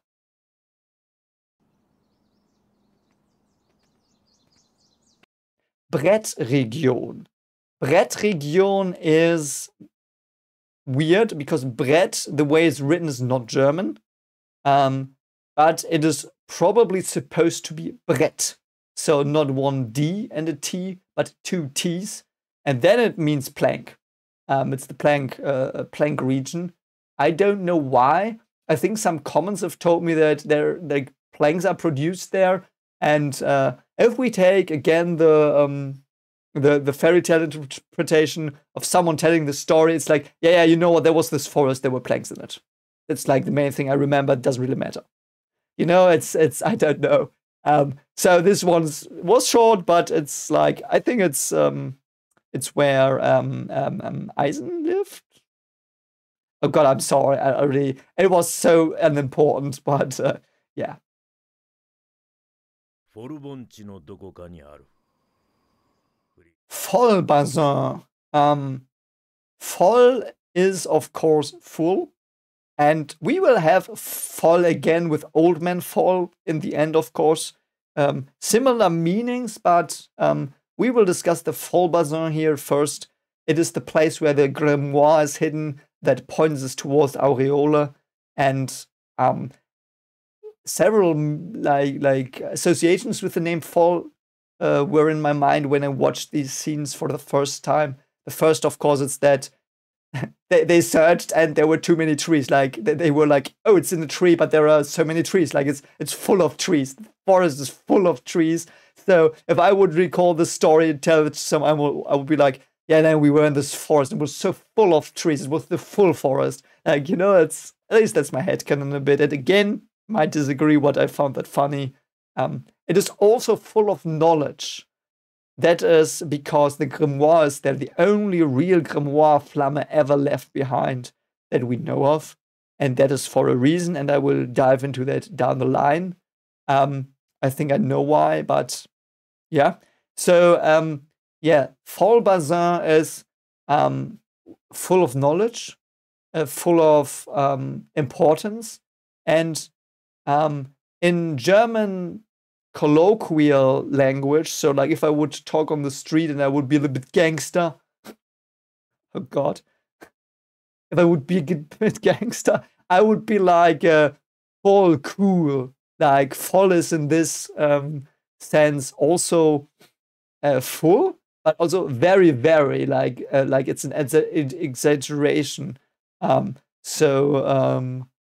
I associate that with positivity as well. Voll cool, voll nice. Like you would say that. Like that's like I'm not making this up. Like it sounds weird, but we use this English German mix there in colloquial language. So we say voll cool or see. I'm sorry, it's mixing a bit now in my head the languages. So voll nice, voll cool. Like you could say that in Germany and you would be understood perfectly. Like everyone would think you were a normal German.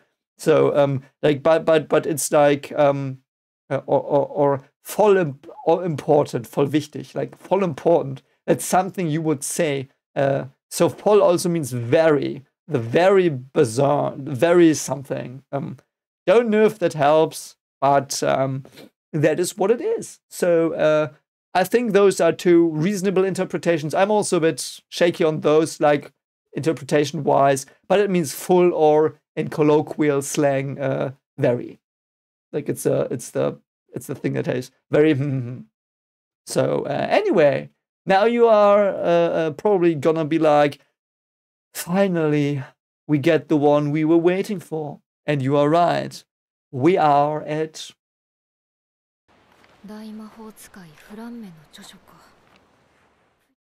Yes, Flamme, the legendary mage. My second favorite character as well. I absolutely love Flamme, and there are several reasons for that. But let's again first talk about the German. Flamme means flame. so a piece of fire. Quickly, we will get over to her design. Of course, like big red hair, her head looks like a flame, and she has, I would say, a lot of passion for magic, a lot of power for magic. She's got a lot of knowledge, which the flame is also symbol for. Like, for example, Prometheus stole a flame of fire from the gods to bring humans knowledge. So her as a teacher being called Flamme, flame, is utterly, utterly brilliant. And flame also is a symbol of power because she's the most powerful mage, human mage. It also is very interestingly, knowing her and being taught by her, thaws Frieren a bit, like the connection she forms with Flamme starts thawing her a bit. So the flame starting to thaw Frieren, also very symbolic. And there are several places in the story where I found evidence for Frieren having connected with Flamme a lot, and Flamme probably being the only person in the world Frieren feels connected to and that she understands. There are her earrings. I know you all wanted me to talk about that, but yes, that's it. Like the moment he goes on the adventure, she puts on her red earrings. It's a bit of flame in her freezing like design, and like her earrings are a spark, like the spark of adventure she gets. Like it starts thawing her. It starts putting away the distance she had built over 1,000 years. It starts igniting her wish for the journey to kill the Demon King again, because she was like just living in a forest, and she finally was like, yes, now I can do it. Now I will do it. She puts on the earrings. She starts being passionate for something, or not even passionate. Like she starts to burn for something again. Other things that Flamme has that Frieren carries with her. The same way, by the way, she carries Heiter and Himmel, she carries Flamme. Again, mind-blowingly brilliant, the earrings, the most striking thing. But also, there is a rainbow, I think, around her Zoltraak sometimes. So she took a part of Flamme as well into the Zoltraak.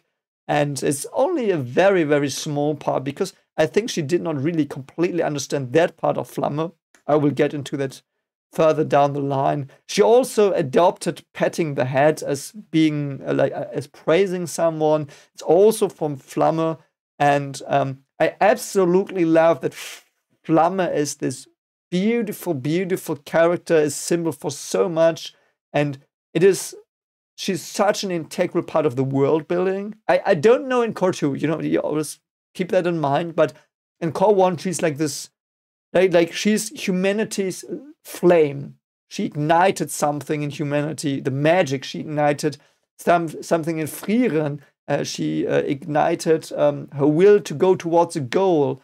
She ignited her, a purpose in that she wants to kill demons. Like Flamme is this very, very dense concept that is marvelously portrayed in this show, and she's probably one of like the best realized concepts that has a name here as well. And I also think she ignited the belief in the goddess a bit, because she goes to Aureole, and this is just a theory or a hypothesis, I don't know, and perhaps it will be disproven later. It might be, it's just something I thought about, and you will have seen it in my reactions when I thought about it, if you saw them, that she's probably perhaps she's the only one that was to Aureole. So she's the one that says the afterlife exists. And the priests might have believed in the goddess before, but that was the first evidence they had that they were not misguided. So in a way, she also might have, I'm not sure, this is just me spitballing, it might be incorrect. Please don't spoil it in the comments, as I read them, all of them, and I have not watched Core 2 or anything, so please don't spoil it, but I think it might be that she also ignited in part the spirituality, and the flame as a symbol of producing heat and light is also a symbol of enlightenment per se. doesn't have to be knowledge. It might also be religious beliefs or something like a core or a passion burning. It's all something I associate with her, and I absolutely love it. And she seems to be the ultimate knowledgeable person, and the way her magic works seems to be so strange because she can produce barriers that are thousands of years old and still hold. There are some people who have theorized in my comments that it might be that she uses trees to continuously produce, like take mana or something. That might be, but there is probably also another thing to it, which yeah, I have some suspicion about. But yeah, so Flamme is such an awesomely chosen character, and next to Himmel, I think the name that has the most symbolic meaning and culturally as well. So I would actually be very interested in hearing your experiences in your cultures, because I know you're from all over the world when you at least comment on the reaction videos. So what are cultural things that you associate with flames? Can also be something dangerous, like she burns demons down. Of course she does, but you know, what are the positive aspects of her? I would love, or flames. I would love to see that answered in the comments. So yeah, that was Flamme. Hello there, great person. So if you're still watching this, you probably enjoy what I'm talking about in Frieren. So you might enjoy me talking about some other cool topics as well, in a way, namely what being a parent means. And if you're interested in that, check out my new story, The Waters That Hated, which is now out as a free audiobook on Width22's channel. He's probably the best voice actor on the internet. He read the story. It's pretty long, and it plays out in a Korean town. So it's North Korea. It's around the Cold War. The mother tries to protect her daughter from city and from sea, because there are things lurking in the sea, and there are things in the city's past that will also try to hunt her down, of course, because it's a bit horror, it's a bit tragedy and sadness and melancholy. So if you enjoy Frieren, you might enjoy it as well. So please check it out. It put a lot of work into it. And if you like me dealing with themes here, you can check out what I do myself with themes in a story. So be my guest, check it out. Also check out Width22's channel in general. He's got brilliant stuff, as I said. So now we continue, and now we finally get to Aureole. 魂の眠る地オレオールにたどり着いた。そこは多くの魂が集まる場所で。Yeah, so as I said, perhaps check out the story. But yeah, we go to the most important thing, I think. And I think in the reactions I said I don't know that word. I didn't know that word. I didn't think it was a word. It is a word in German. Aureole is a word in German. And it is so brilliant that I couldn't believe it. I think 3 days about this, and stuff just popped up. It was bam. Like this blew me away so much as well.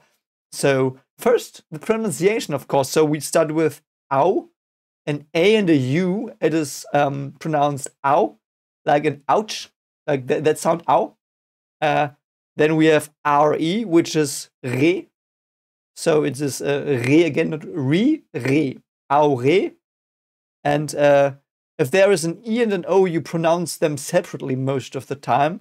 Aureole. So that is how you pronounce it.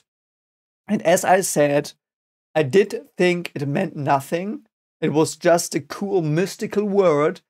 And you cannot fault me for that, because it is not a normal German word per se, but it is a technical term. And yes, I should have known it, because it is a meteorological term. It's a weather science term and an astronomical term.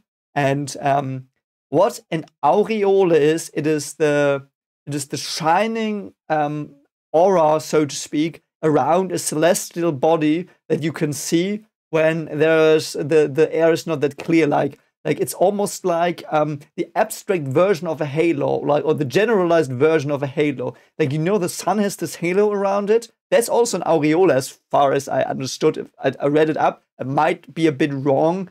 If someone knows better, please correct me a bit. But the fact that no one corrected me and told me what an aureole is in the comments tells me people might not be aware of this. And you should be aware of this if you want to access some of the most brilliant, beautiful symbolism I've ever seen put onto a screen. Because, of course, the moon is a celestial body, and that, yes, that is it. The aura around the moon, you see, like this light around the moon, that is an aureole. So every time the full moon appears on screen, and the sun as well, aureole is there. And that might mean two things, because it is like, it's basically a bit of a double meaning, I guess, because A, it is their goal, their final goal of the journey. So when we see the moon, very often it is a moment when the goal is there, when there is determination, almost the same as the sky, but it's there more often, I feel, because it's like the goal everyone has in the story. Fern has it, Frieren has it, Sein has it, and Stark has it. Like, I don't know if Sein has it, by the way. I still think his friend is dead. I don't know, but I assume he is, so he will have Aureole as a goal as well. So every time someone gets determined, the moon is shown because, as I said, the moon is a symbol for your goals, so the goals clear up again, but it is so brilliantly, because the goal is also Aureole, so it is like combined with that. And it is also, as I said, it's a double meaning. It is also used a bit when talking about the dead, when reminiscing of the people lost. Also the idea of them looking down on us. Because, for example, when Granat, there's this scene, and it blew me away. I didn't think it would be so intricate. So he looks at the moon with the aureole around it, and he's like, I remember my dead son. Like, now I think it's on the head, like, it's pretty obvious. But like, I couldn't believe they put something like this, and it's like 1 second, like moon, and he talks about it, but it's so brilliantly done. Also, the first time I realized that there was something with the moon, it was when Fern goes to Stark and wants to convince him to fight the dragon, and Stark puts his makes a fist and is like, okay, I'm gonna do it. And that's the situation. Like, we see the moon, and then his resolve starts to be there. And we also know his brother's dead, so he's also there in the aureole looking out for him. There are several other instances where we see stars with aureoles around them. So I had to look that up. I was not sure because it was not that clear in the definitions I looked up. But yes, around the star there's also an aureole. You know, so the stars that are shining. So it actually, I realized that as well. Every time a child draws a star, not every time, they do it like with these spikes. The spikes are basically the aureole, as a symbol for the aureole.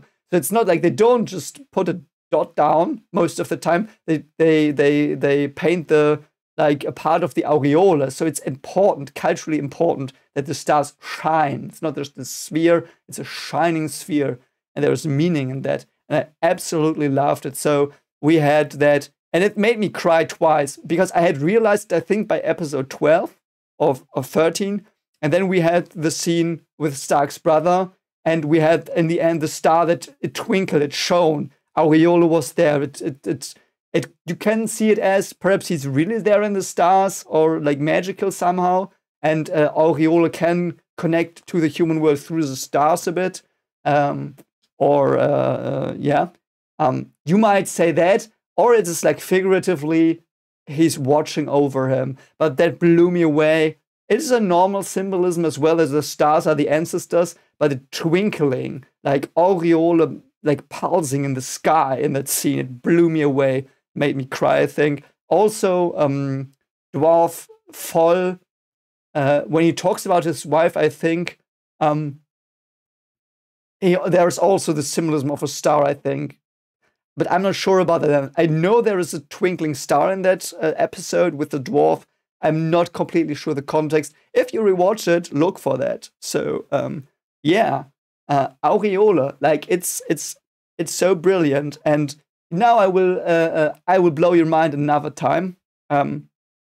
There is a very special kind of aureoles, and it's the kind you would probably get when you Google, but it's the most interesting aureole. So around the moon, sometimes there are special aureoles when the conditions, and they will blow you away as well. When the conditions are right, there are special types of aureole around the moon, and it's rainbow colored around the moon. And that also blew me away so much. Like, it's like, that's what Flamme uses, and Flamme was to Aureole. So if we take this theme of them taking something they understood or connected with them, we know that Flamme was to Aureole. She uses this rainbow magic stuff. So I am pretty sure, at least thematically, she understood something in Aureole and took something from Aureole with her and wove it into her. It might mean that she took like the knowledge of the ancestors, so to speak, and developed it like symbolically. But it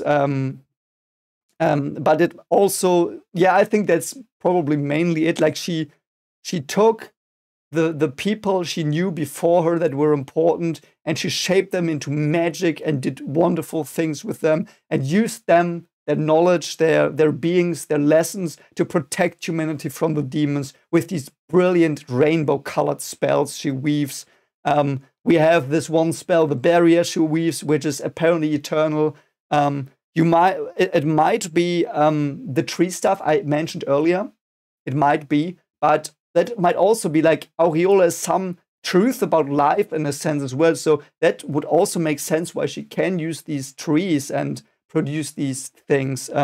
Also, when she kills the demons and meets Frieren, there is a moon with the Aureole directly after she casts the spell, and it is brilliant. And Frieren has the rainbow stuff a bit around Zoltraak as well. And again, it's a part of Flamme she takes. It is a glimpse of the afterlife or whatever you want it to stand for. And this is so well done. Like, it is hidden in plain sight. And again, I say this a lot, but this might be a bit reaching, but I think the evidence shown in the show that this is a thing is so big. And if you rewatch it and know this, what an aureole is, and what some of the symbolic connotations to it are, that is so beyond brilliantly done. Like, I love it. Like it, I couldn't believe it. And as I said, I realized this, like, in general, what an aureole was. Like, I was like, hey, wait, that sounds like aerosol. Is it a thing? And I tried to figure out what aureole might be consisting of. What, like, I thought it was a Wortneuschöpfung, a new word. And I looked it up, didn't find it. Like, I found some Frieren wiki articles, and I found a band. And then I dug deeper, and then there was this explanation, and there were pictures, and it's like exactly like in the show. It's literally aureoles are shown all the time. Like, it blew me away. And also like stuff like Frieren hovering in front of the moon, and the aureole shining strong behind her, the knowledge of the past, and her goal being so strong in those scenes, and Fern as well. And or when the moon clears against Lügner, like the goal of seeing Heiter again surges up in Fern, perhaps, or it is just her goal surges up again. Like, but the aureole is there; it is always there, and it is so well done. And please tell me, did this blow your mind or didn't it? Because it blew my mind so badly. Like, I couldn't stop thinking about this for days, and I just was, what the fuck did I just watch? Like, and when I reacted, like there are some reactions, you will see that. Like when I saw that Flamme uses rainbow magic, and I had seen the pictures of the aureole, and they were looking exactly like that. I was like, what the fuck? This is not possible. They didn't think this through. This Oh, sorry. They didn't think this through this well. They did, I think. Let me know what you think, but I hope the video was worth this for you at least, and you are still here and listen to that, because I think I found that out. I think no one else saw that before, and it's very, very strong in the show, like the sky, like Heiter. Anyway, I would really love to hear your opinion on that. And anyway, that was Aureole. And I hope it blew your mind. I hope I've blown your mind at least once a bit. I don't know how passionate about this you are. And I'm not saying that if you're passionate, you have to react like this. But for me, it was like, I love this. Like, this is one of my favorite things ever. Anyway.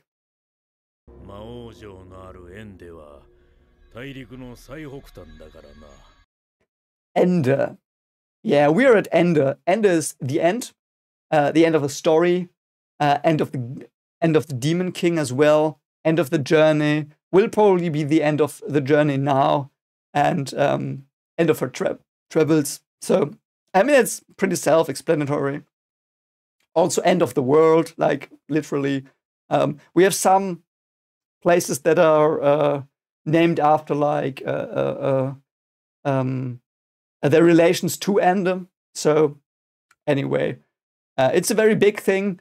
I'm not gonna use more time on it here because I think we will learn more about it. And I don't want to, like, there will probably be other things about Ende we learn. So anyway.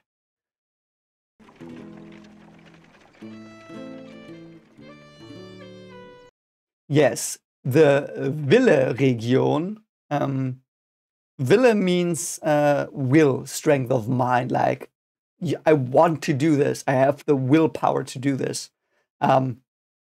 It is pretty obvious why it is here in the story. It is because you have to have Wille to fight the Einsam. So I think that's pretty self-explanatory. So fit a lot. Just a small word, but yeah, I like it. It is a very, like, if I would be asked, are there like these big words that are like associated with great things people would do, and having a strong will would be one of them. I don't know, I find that cool. So it's a very aptly named place, I guess. Einsam. その種の魔物の中でも狡猾で貪欲で Yeah, the Einsam. Einsam, again, we have the E and the I, which is pronounced I. And it is, it means lonely, the lonely one. It is a monster, so it fits because we know, I think, that monsters are like demons, because demons are the subclass of monsters, I guess, are lonely creatures per definition. And also interesting, there are two Einsams. I didn't even realize that when I watched the episode. Like, people told me in the comments, it was like, I was like, what? There wasn't, because I thought Einsam had to be one, but it's even worse that there are two, because I have the feeling, also a bit speculation, of course, and perhaps nothing, but that the two Einsam didn't connect with each other. And because connection is such a strong theme of this whole fairy tale, connecting with others, being Einsam is like the ultimate end where you get when you, like, it's where Frieren is a bit, that place, loneliness, but not completely yet. Like, she's freezing, but she's not frozen, so to speak, if that makes sense. And the Einsam is like a dark future you could be in when you fail to find connections in your life. And it's pretty well established that Frieren has found them already. They are just not present in her mind. She hasn't worked through them, not understood them perhaps, but they are there, as I said, with Himmel, with Flamme, with Heiter in the background, in the art. And if the story is told around Frieren's perspective, that makes sense. So we get that she is connected. She doesn't know it or understand it really, though. So the Einsam is like two things that try to show you something, a lie of companionship, so to speak. like false friends. They conjure up false friends, people you think you love. They're in front of you, but they are lies, and they're used to deceive you. And in truth, you are still einsam, even though you think you're not. I think those are themes there as well. Like you're alone, even though like you think you're not alone, but you are. And I think that's a very sad thing. But yeah.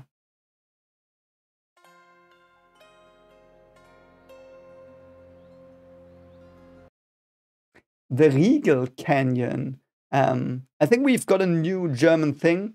An I and an E is just, no, I think we had it before, right? It's just E again. Like it's a long E.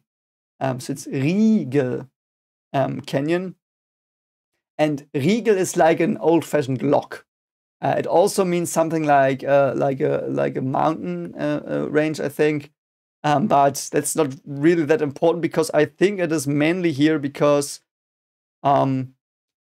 there is like a lock in front of Stark, like a mental block, like something like that closes him, like it has to be opened, and Frieren does that when she talks him into fighting the dragon. It's basically, you have a Riegel in your head is something you would perhaps say to someone who's got a mental block. And Stark has a mental block here. And of course, the dragon is a symbol for chaos and unknown and danger. And he has to face it. So he has to overcome, like he has to open the door in his mind and let his courage come in. And his fear as well, like he has to let his fear in. He has to push away the lock, the Riegel, and then he can beat the dragon. So it symbolizes an obstacle in Stark's life that Frieren saw, I think. So, yeah. リーゲル峡谷沿いにある村にシュタルクという戦士がいる。Stark himself.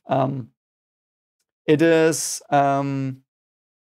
body strength first and foremost, I think, but it's like being strong. It stark means strong, not strength, but strong. And that's a theme with Stark, because he's physically very, very strong. Might be the strongest character physically we've seen. I think he's stronger than Eisen, which Eisen said. So I think Stark is the strongest character physically we know. He's also very durable, so he's strong in resistance. But he grapples with mental strength as well, because the fear eats him up. So he tries, and he gathers strength as well. So he tries to be strong in the face of fear. That's his theme. He sometimes fails, but I think that's his arc as well. Being strong against the fears in battle, in danger, in death. And that's aptly named, and I really love that. So Stark is, also Stark is something a leader has. Like, he has to be strong. Like, it's the strength of a leader, or of an idol, someone you admire, like this kind of strength. That is also Stark. And we have stuff like him playing weird in that one episode where he has to show to pretend to be a leader and stuff. And he's also Stark because strong because he deals with Fern's shit.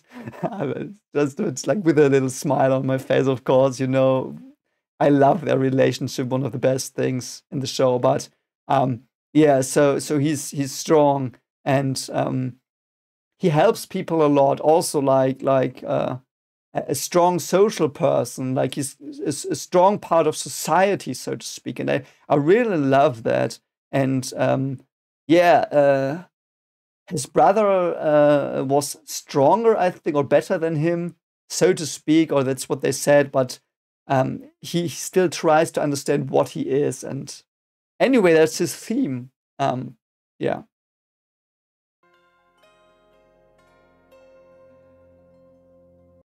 Waal. It means running water, like an artificial creek or something is an old word. It's probably because there are rivers around the city. I don't really know why it's there. I don't know.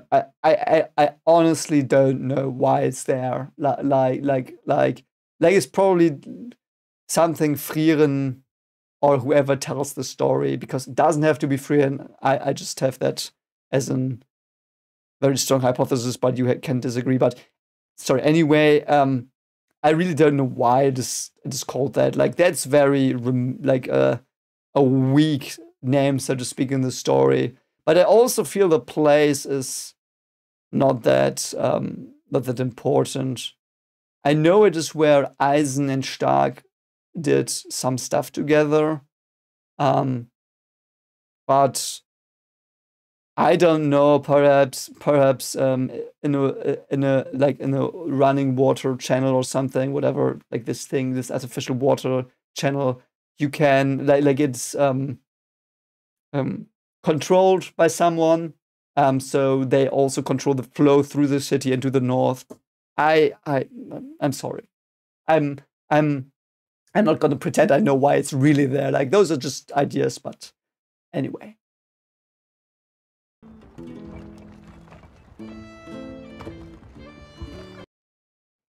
Yes, eng road. It means a narrow street. Again, the E, which is pronounced E in German. Eng road. It's just a narrow road, and it's like a very small plot point. It's too narrow. There's a rock slide. They have to clean it, so cars can go through. Like, it's not that big of a thing.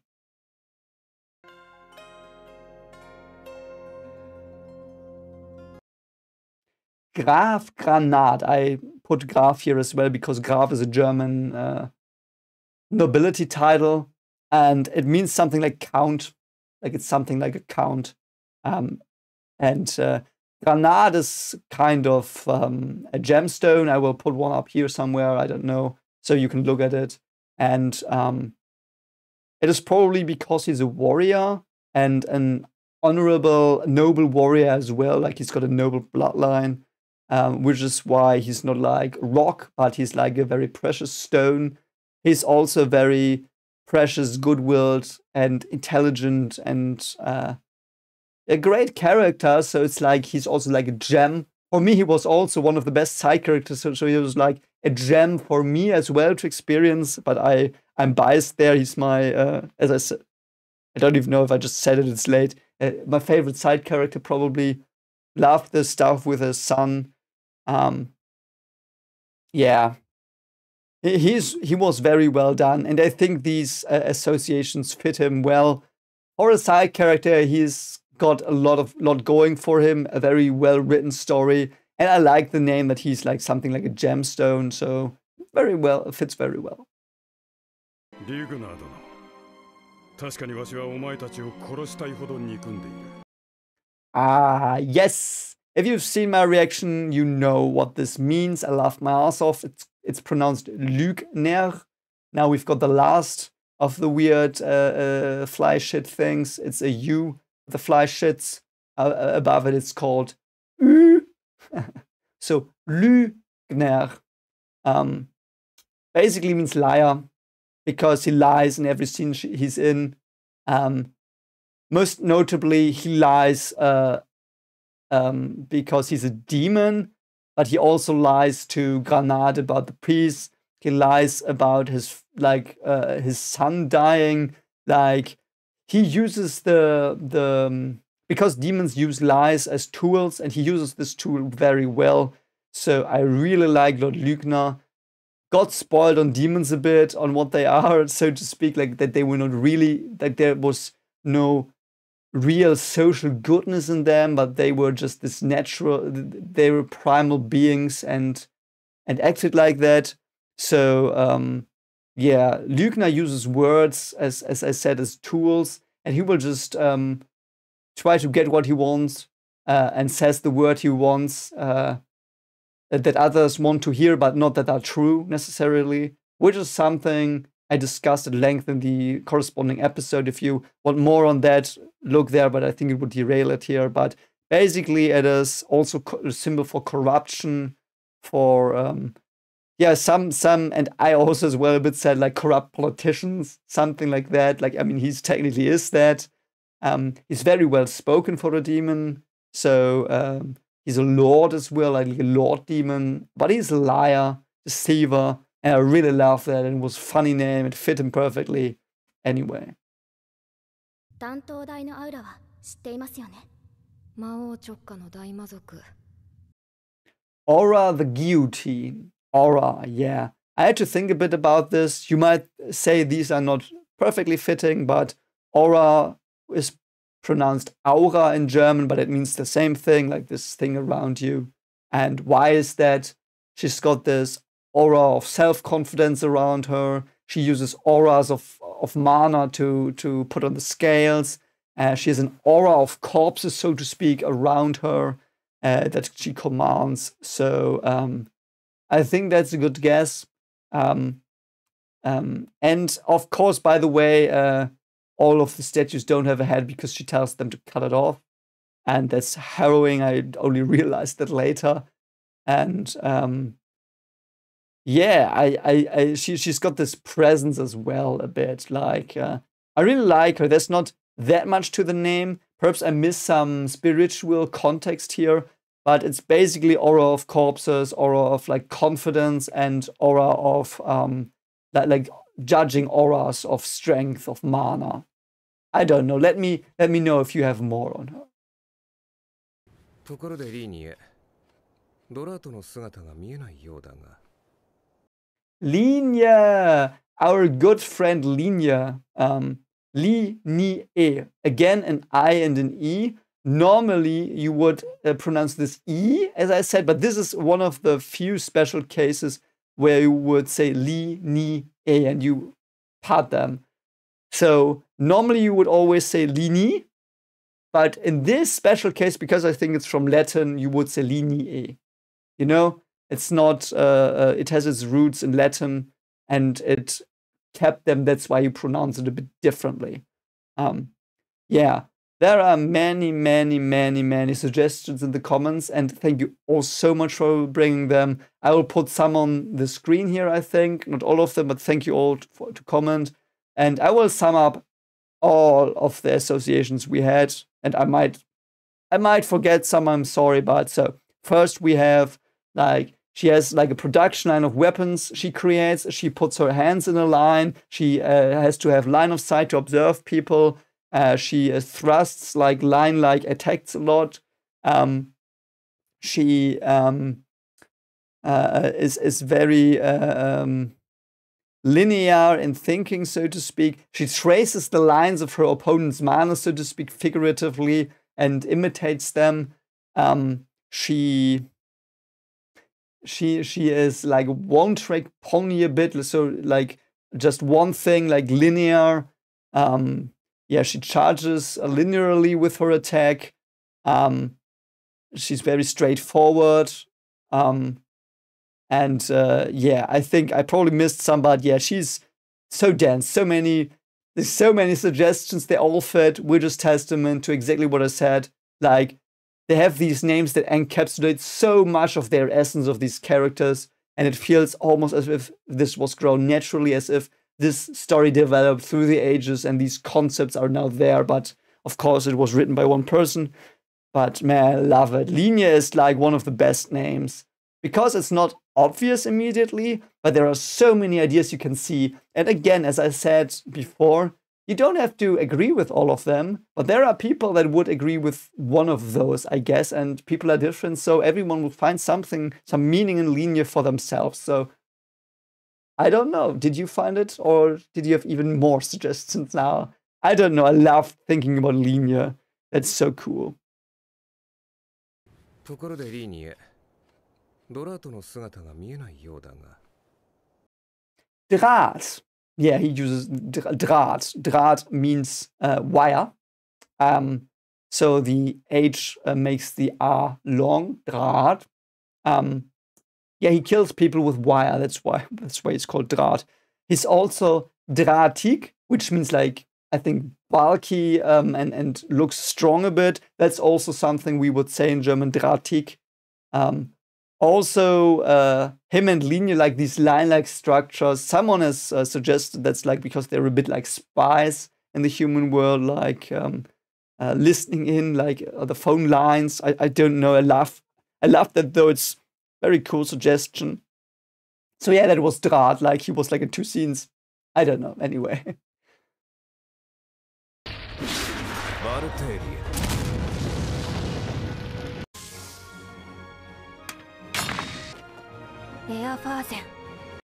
Oh yeah, this is the 2 attacks, so to speak. First one is the one used by Lord Lügner, and this is interesting. So in my subs there, it was called Bluterei, but he says Arterie, and I don't know why. It's so weird. So they are similar. They're both related to blood. Bluterei is like a lot of blood. Again, by the way, there's this E and this I. Bluterei. And, oh God, in Arterie, I just realized it's like in Linie. You also have I and E and you pronounce them separately. I'm so sorry. It's also from Latin, by the way. So I'm so sorry. So we've got 2 words where it's weird. Never thought about that. The more you learn when you think about stuff about your own language. But yeah, Arterie and Bluterei. So Bluterei, as I said, it's like losing a lot of blood, and doesn't have to be lethal, by the way. It's just like if you like have a little wound on your like finger and you spread blood everywhere, it's also Bluterei. But it's like a lot of blood in a way is everywhere, which is in line with what he does. Arterie, I might be mistaken. He might name it Arterie if that's the name, because I think arteries were used for I don't know what it's called when you like if you're sick and you like pump like let out the blood to get clean again or healthy, which they did in medieval times, which killed a lot of people. Perhaps I know medicine people are in the comments who know this probably better than I do. So tell me if an artery, like what is it called, like bloodletting, I think it's called. So I think arteries are used for bloodletting. I don't know. I think I know that from school. I might be completely wrong. Please, medical people in the comments. I know you're there. You're very awesome. Please tell me if like what artery would be here. Like, is that the one you use bloodletting on? I don't know. Anyway, it makes a lot of sense that he calls this a text because he uses a lot of blood. Erfassen, which means understanding, locking on, like pointing something down. And that's basically what Linie uses to like she makes sure she can reach her target in a direct line. It's like in her locked on, understood, she's going there now. That's basically what erfassen means. It might also mean erfassen is something getting to know or learning something sometimes. So learning because perhaps she copied Stark there. I don't know. Perhaps she has to say that when she copies stuff, because erfassen is like also you erfassen like collecting data and like ordering them. Like that's also sometimes said. I don't think I said that in the reaction, so here it is. It is also like data collecting, I think, like in the census you would erfassen the people, like to write them down their names. So I guess that also, like I didn't think about it, that it's probably her technique where she copies stuff.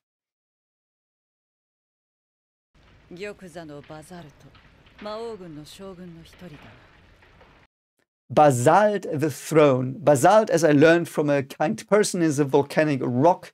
So, I mean, he looks hard and sturdy. Like all the warriors have like these sturdy, hard things as names.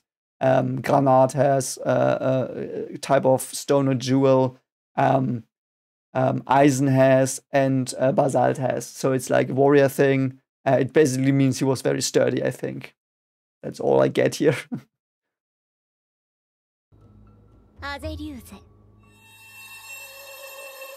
Aureole is like it is picking the best stuff for harvesting. I think it should be auslese, so the ER is, I don't know why it's there. It still makes sense, I think, but I would call it auslese in German.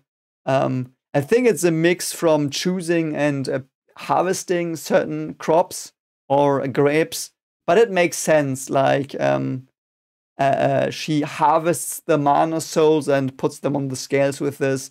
I think it's very reasonable to call it that. So yeah, and we have the A and the U there, pronunciation-wise. So again, it's the Au. Like with Aureole, it is aus lese. So yeah. 北側諸国最大の魔法都市オイサーストだな。 Okay, so now we go to äußerst. So if we have the ä and the u, it is an oi. Like you would probably write down in English oi, like the same sound. So äußerst, it is the outermost, the like at the rim, at the edge. And I think the äußerst, I think, is it a region? Is it a place?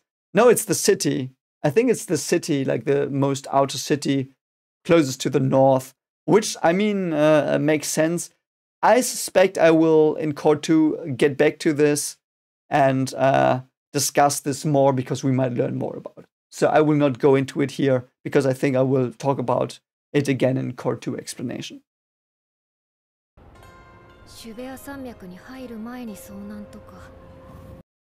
Yes, the Decke region. Decke means cover or ceiling. So it is the ceiling of the continent a bit. There is a snow cover on the ground all the time, apparently, perhaps. And yeah, it is also a Decke is as it is cover, so it might be because they rest there for a year or half a year. So I don't know.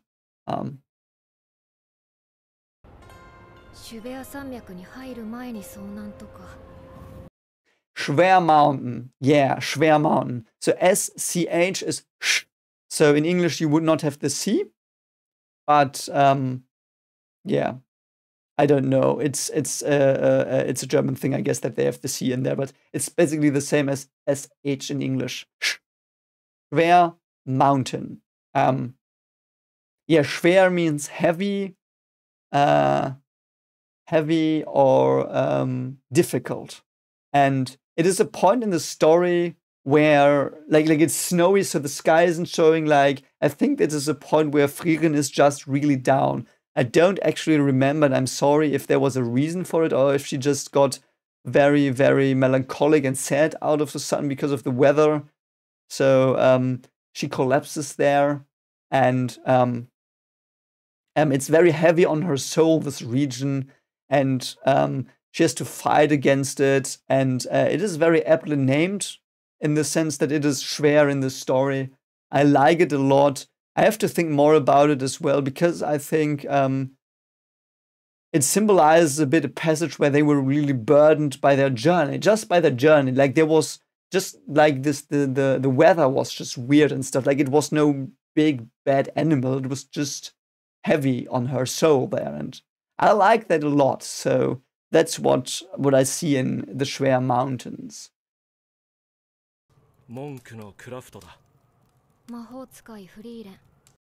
Kraft, man, I talked about that as well in the reaction. That is a big term. It basically means force, strength. Force or strength in every conceivable way.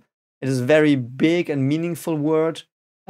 It's the same thing, like it's a spiritual strength, so to speak, or physical strength. Like just getting Kraft is like being reinvigorated as well. It's a very, very dense thing. It's a bit like Flamme almost. Like there's a lot of stuff associated with it. So I think I will limit it to what I think it is here. It gives them new strength to move on because they're in the Schwer Mountains. It's difficult. They lose track of their objective a bit. They feel down and heavy, and now they get new strength to continue their journey, basically. So that's what Kraft did here, and I'm sure he will come up again because he was at the in the statue. So I will also not go more into it, and we will probably talk about him again. If we don't, I'm sorry. You ask me in a live stream when I have better internet. I don't know.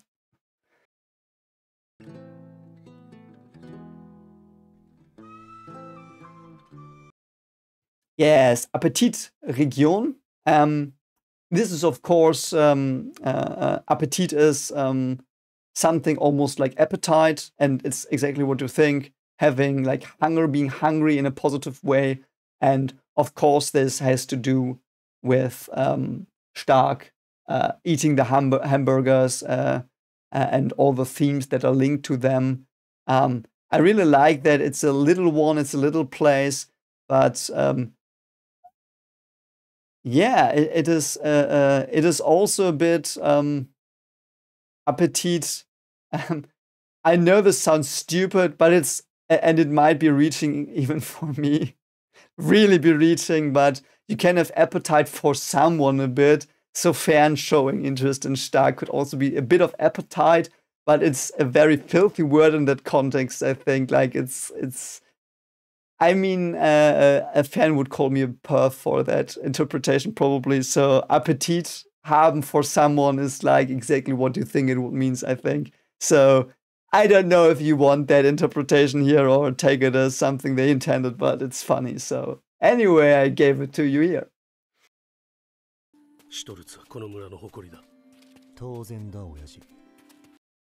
Stolz. In my subs, it was written with a T. It's not written with a T. Like, there are some names actually that are written like where it's written with a T, like real German family names, Stolz. But it comes from Stolz, and it means pride. So he was like, his brother was the pride of his father. He was his Stark's pride. His brother was pride on him, which is also something very important. He was the only person pride on Stark in his village. He died pridefully, like he stood in front of his death. And yeah, I think that's yeah, and I think Stark feels pride for his brother.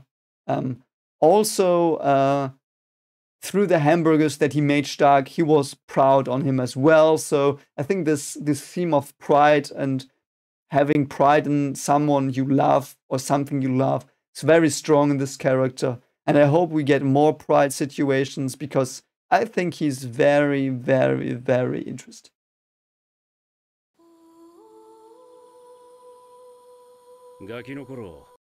Yeah, the alt woods. Alt means old. And I initially thought it was just that, but it also means, in a sense, grown up. And not necessarily wise, but old. Old people, like you're old. You are having experience, a lot of experience in life. And it fits perfectly for this episode. Because it is a place where grown-ups are, and where one grown-up struggles with being a grown-up and regrets. So I like that this place is called Alt. Like, you could say it's grown-up. Like, it's not directly that meaning, but it means old, but old and also in grown-up. So not necessarily wise, as I said, but grown-up.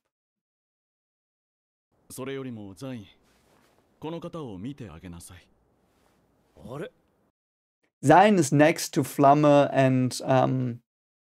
and Kraft, probably the densest word. It means to be. It's the present of being, so being in the present. And we will probably see more about Sein in the future. And I talked like half an hour in the reaction about him already. I will summarize it here a bit if you want even more info on Sein and the meaning of to be and why he's called that. I discussed that at length in the episode reaction. It's episode 13 if you want to check it out.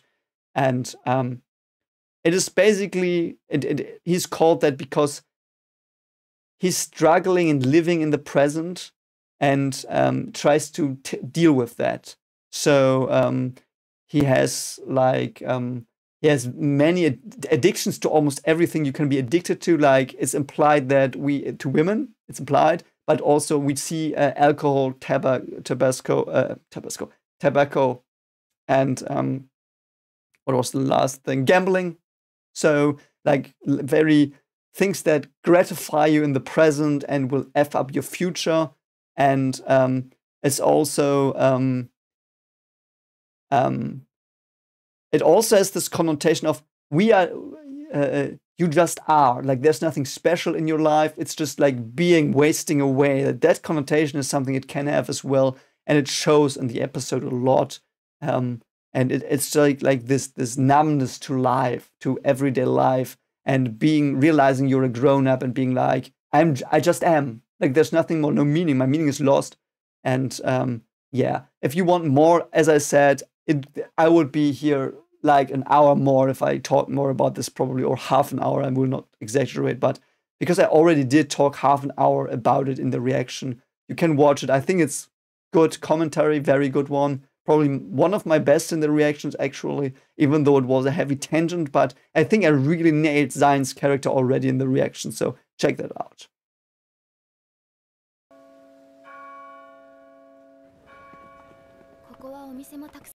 Yeah, Draht region. That's weird. I don't know. I've looked it up. I didn't find that word. It could be Draht as in wheel, or Draht as in council. I don't know which of those two it is, actually. I really don't know. So I will just chalk it up to mistranslation, misspelling. I don't know what this means. Perhaps because they have to fix the wheels on the cart. Is that where the bird, like, is the bird still on Draht? In the Draht region? I mean, they're with a cart where the wheels break and they have to fix them, I think. I don't know, perhaps. I mean, you could also interpret Draht as a ring. Like a Draht is a ring shape, so the ring is important. The anklet is also a Draht. Not the anklet, the bracelet is a Draht. You can say that, perhaps. I don't know. Do you think that makes sense? Perhaps. But yeah, anyway, otherwise I don't know why.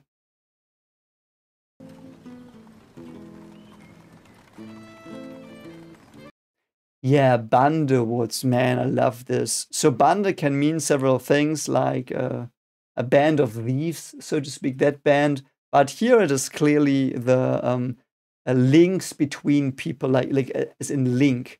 And a Bande, in this case, like with rings shared, like it's bands, like links that you forge with love, or with very close friendship. That's what it means, and it's a very powerful word, and it is often used in marriages in Germany. So it fits the episode perfectly, because the love between Himmel and Frieren, that might be there from Frieren's side or not, and she hasn't realized. And Himmel, I think, loves her. I think it is pretty likely that he does. And Fern and Stark's love as well, that develops, and like it is. You would say in German, they Bande knüpfen, so forging links. Like it's a very deeply meaningful thing. And it was a very deeply meaningful episode. And it is a place where ties and links were forged between characters that might last forever, that are holy and important. And I really loved that. That was such a wholesome thing, very meaningful. And if it would, like, you could also interpret as being engaged. So it is where Frieren and Stark got engaged, so to speak. I don't know. I mean, I know Fern and Stark laughed at it, but it might be the real inception of their romantic relationship. I really like that.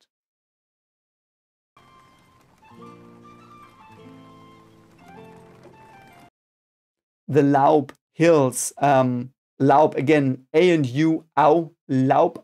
It means foliage. I think there's a lot of foliage in the place. I have no clue. Sorry, I have to pass on this. I don't know. Perhaps it's better in the manga. I will read the manga down the line. I really want to see how often Aureole is depicted and the moon and stuff. I need to see that on the panels. But I digress. I don't know why it's called Laub Hills, other than there is foliage on the ground and there are many trees and it might be autumn. I just don't know.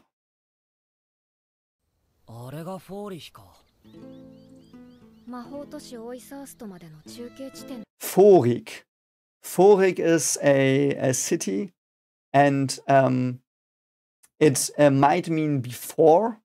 So it might be the vorig, something that was in the past but is not there anymore. So the previous, yeah, vorig is also previous. So the V is pronounced f here, vorig. I think there are two main things about this. Once it is like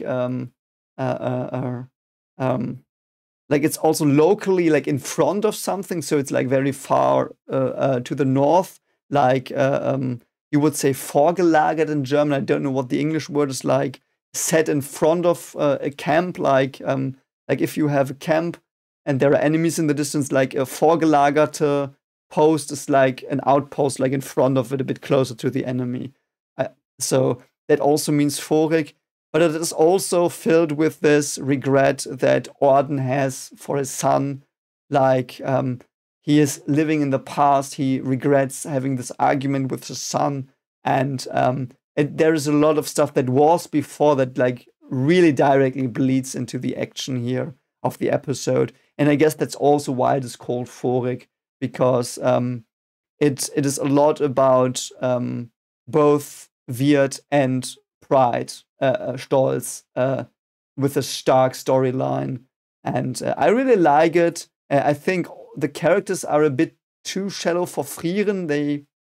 I would have loved them to be a bit less shallow, but like they are good characters, but they are the only characters in the whole story I see as plot devices. A bit sad, and but yeah, anyway. オルデン卿、こういうのは困ります。私を知っているのか?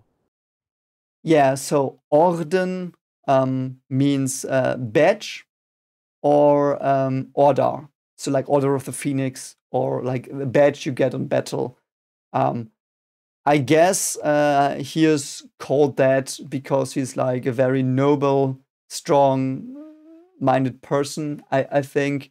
Again, even the name is weird. Like, yes, there is some stuff to him. Like it's like someone who has earned a badge. Like his scar that he has. Also, I mean, sometimes you say you wear that as a badge of honor, like a scar. Also reaching. Also, it is only an English saying as well. I think it's not really one in German. So I don't know. Orden really, like that part of the story was a bit weird. I don't know why. Anyway. 長男のビルト。私の後継ぎにしてこの町の英雄だ。Yeah, this one as well. It's so weird. Wirt. Wirt means innkeeper or host. I think it is called that because Stark has to be the host of this party, so to speak. And he has to replace the voriger host. I know, it's like this is, I'm sorry, with these, they are very shallow, the names even. I don't have a deep connection to them.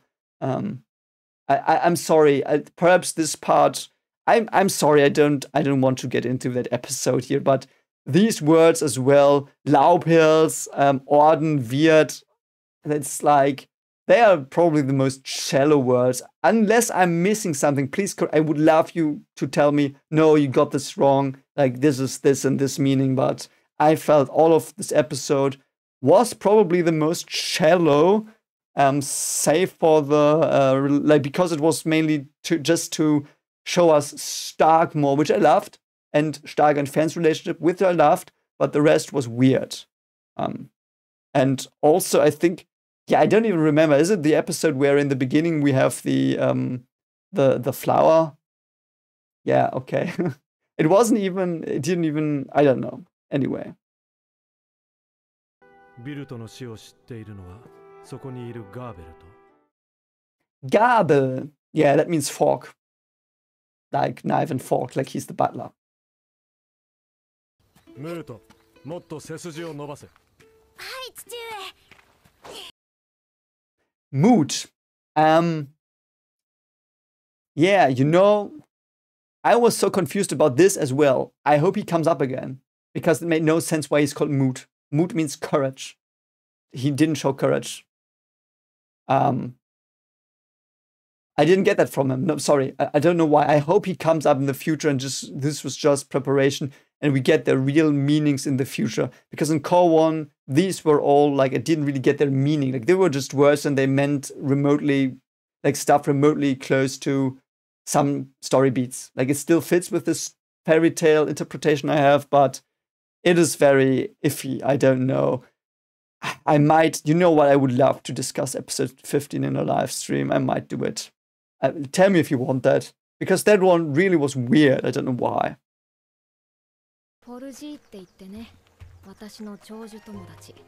Yeah, so now the last episode of Core 1. We are almost at the close. Voll. Old man Voll. We know what Voll means. Full. I think he is full of memories, full of life. He's old. He's had it all. And he's so full that stuff fades. He's full of love for his wife, full of wisdom in battle, full of deceit in his fighting methods. I love that.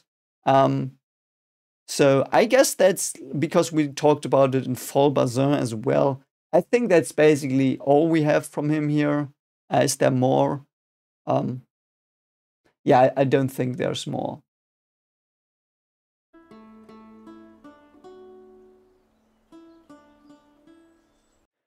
Rohr Road. Rohr means pipe. I guess because it's very straightforward where they go. Perhaps something else will come up, but I wouldn't know anything. Like currently it's just like a very straight road. It's a bit like Eng. Eng and Rohr are basically the same. Eng even, I mean, Eng had a problem that it posed, like because Eng is like, it was narrow, they had to work there. But Rohr, there was nothing yet with Rohr. I think they are still on Rohr though. So there might be something in Core 2.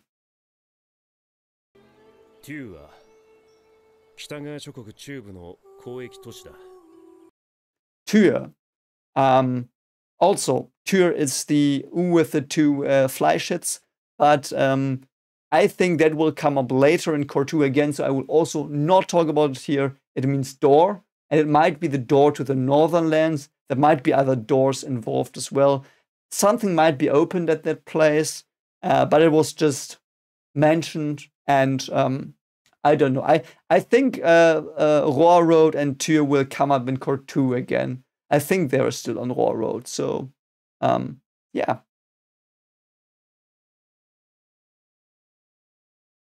Okay, so that were the German words in Core 1. I hope you found some of it interesting at least. And I hope you excuse me not going into everything all the time, because sometimes I already talked about it at length and I didn't want to double it. And sometimes I feel things are coming up in the future, like Tür or Mood. I don't know if they are going to come up. If they don't come up, I just couldn't say more to them here at this place because I didn't fully think them like got them as a feeling. I didn't get what they really were about, perhaps. So please keep that in mind as well. And also tell me if there were things that blew your mind, and tell me if things made sense here, if I overreached too much all the time, if you learned something, if you like the German lessons. And before I will go to the conclusion, there's one thing I will still do because you voted for it. There is a word we've talked about today that has a second meaning that might be a potentially, only potentially. I just want to be very sure because seeing stuff like, let's say, Himmel, because it's not Himmel, like seeing stuff like that, how intricately all these meanings are considered in the storytelling, like the big ones. I think there might be something to it. There might not be. It might just be an interpretation we could make in the end on our own. Doesn't have to be in the story, but it might be a major story beat in the end of Frieren, this second translation of a word. And that is why I want to tell you spoilers. I don't know if it is one, and I don't want to clickbait anything, but when I realized this, I was also mind blown so badly. And I just want to warn you here. And you voted, I will put it in, I will mark it down with a stamp. So it is coming now. You can skip ahead past it, and then you will never hear it. And I hope people, please don't spread it if people don't want to hear it. It is just a translation, and it is in part my interpretation, and it might not be. So take this with 1,000 tons of grains of salt, but I will now go into it, and you can tell me what you think, perhaps, but please put in the comments then spoiler, double, whatever, and then like do it so that people don't read it. That would be very lovely. So, last warning, 3, 2, 1. Okay. So the word, of course, it's this word that has a second meaning. It's close to the one we at length discussed, but it is so much more deep, and it would perfectly encapsulate the main themes I already talked about today as well. And the word is, of course, Aureole. Aureole has a second meaning, and it is similar to what we talked about, but Aureole does not only mean it's the shine around a celestial body. Aureole also means the shine around a person. And the shine around a person makes this one sentence that we have, and the whole story starts with a sentence. And if you interpret it in this way, I think it gives a very, very big hint in how it ends. And you can disagree, and you might be like, yeah, this was nothing. That's okay. It is just, I think, if I would have written it, I would have written it like this, which doesn't mean there are not other ways to write it better. It probably are, because the author is better than me. But, you know, that's what I would have felt was really good. So my thing about the ending, because we have this saying, I went to Aureole, the land where the souls are, or something. And I read that first and I was like, okay. But then it is also mentioned again, Aureole, where the souls are. So my prediction, it is just a prediction for the ending, is that when you are in Aureole, you can only speak with the dead when you have connected with them. So, so to speak, you have to have an aureole around yourself as well. Like the people you connected with you have to shine forth from you. You have to have gained a deep understanding of them. So you are finally able to get them back from the afterlife in the end. So this would mean that it is a bit friends along the way trope, but not. It is also not. So the journey Frieren is on currently, the journey of connecting with the people, the journey of learning about them, about learning the little details, the mundane things, learning what they thought, felt, what the importance in life were together with them, that is necessary to speak with them in Aureole. So it is not just accidentally, oh yeah, by the way, we went this way. I had all the memories. That was a fun little side thing. And now we're in Aureole and we can talk some stuff through that I thought up on the journey. No, it will probably be, if I'm right, I might, as I said, just a stupid theory, but it might be that in the end, it is implied or revealed that only those people who connected with their past, who knew them, who linked with them, who understood them, can speak to them then in Aureole. And I think that also is a very, very, very heavy symbolism then, because it basically means, it basically is the theme of connecting with people, learning from them, carrying them into the future, which is like this big theme in the whole anime. It was from episode 1 and 2 onwards, it was that theme always in it. And it is like, it symbolizes stuff like you have to learn from your ancestors. You have to carry the culture into the future, the truth they had, the learning they did. You have to take that to develop further. You have to understand people. You have to be with people, not a demon, not someone who's not connected. You have to connect with people to see them again, so that it is as if you speak to them again. And I think they will speak. I think they will, because this is fantasy. It's a fairy tale. There's magic. They will be able to speak to them, I think. But they will talk. They will probably also make comments about the journey, because I think they're already there. Like the connections are already there a bit. Like we see the symbolism of Himmel. We see the symbolism with Heiter, with Aureole, with the stars. We see that they're present in the story subconsciously, not yet fully connected, but not yet understood they're there. And in the end, they will comment on stuff and they will be like, you've grown, you've understood us. I like that you understood that what we did there now and stuff. That might, again, all of this is just speculation, but yeah. And it also would make so much sense why Flamme is so special. Flamme was an Aureole and spoke to the fallen, to the people she once fought with, probably other dead as well. She learned from the past. She was in line with the people, like the ultimate person who linked with people, who carried them in the future, and in turn started her own stuff, started magic, started perhaps the blessing stuff, or at least made the religions more prominent. I think that's still, don't know if that's the case, but I think Flamme also starts to make through this Aureole theme, which is also like a flame, like a ray, like an aura of light around you, like it's starting to burn, like this aura that Frieren has of Aureole, metaphorically or really speaking, I don't even know, but that it was ignited by Flamme and her, the person who understood the dead and learned from them and connected with them so well that she perhaps even, and that's again theory, hypothesis only, created magic with that essence of the dead, so to speak, like the souls woven into it, like Aureole, the rainbow, woven into her magic. So of course her grimoires don't work, because people have not been to Aureole. They need to be to Aureole to make the grimoires work, I think. Again, spitballing here, complete random nonsense, at least might be, but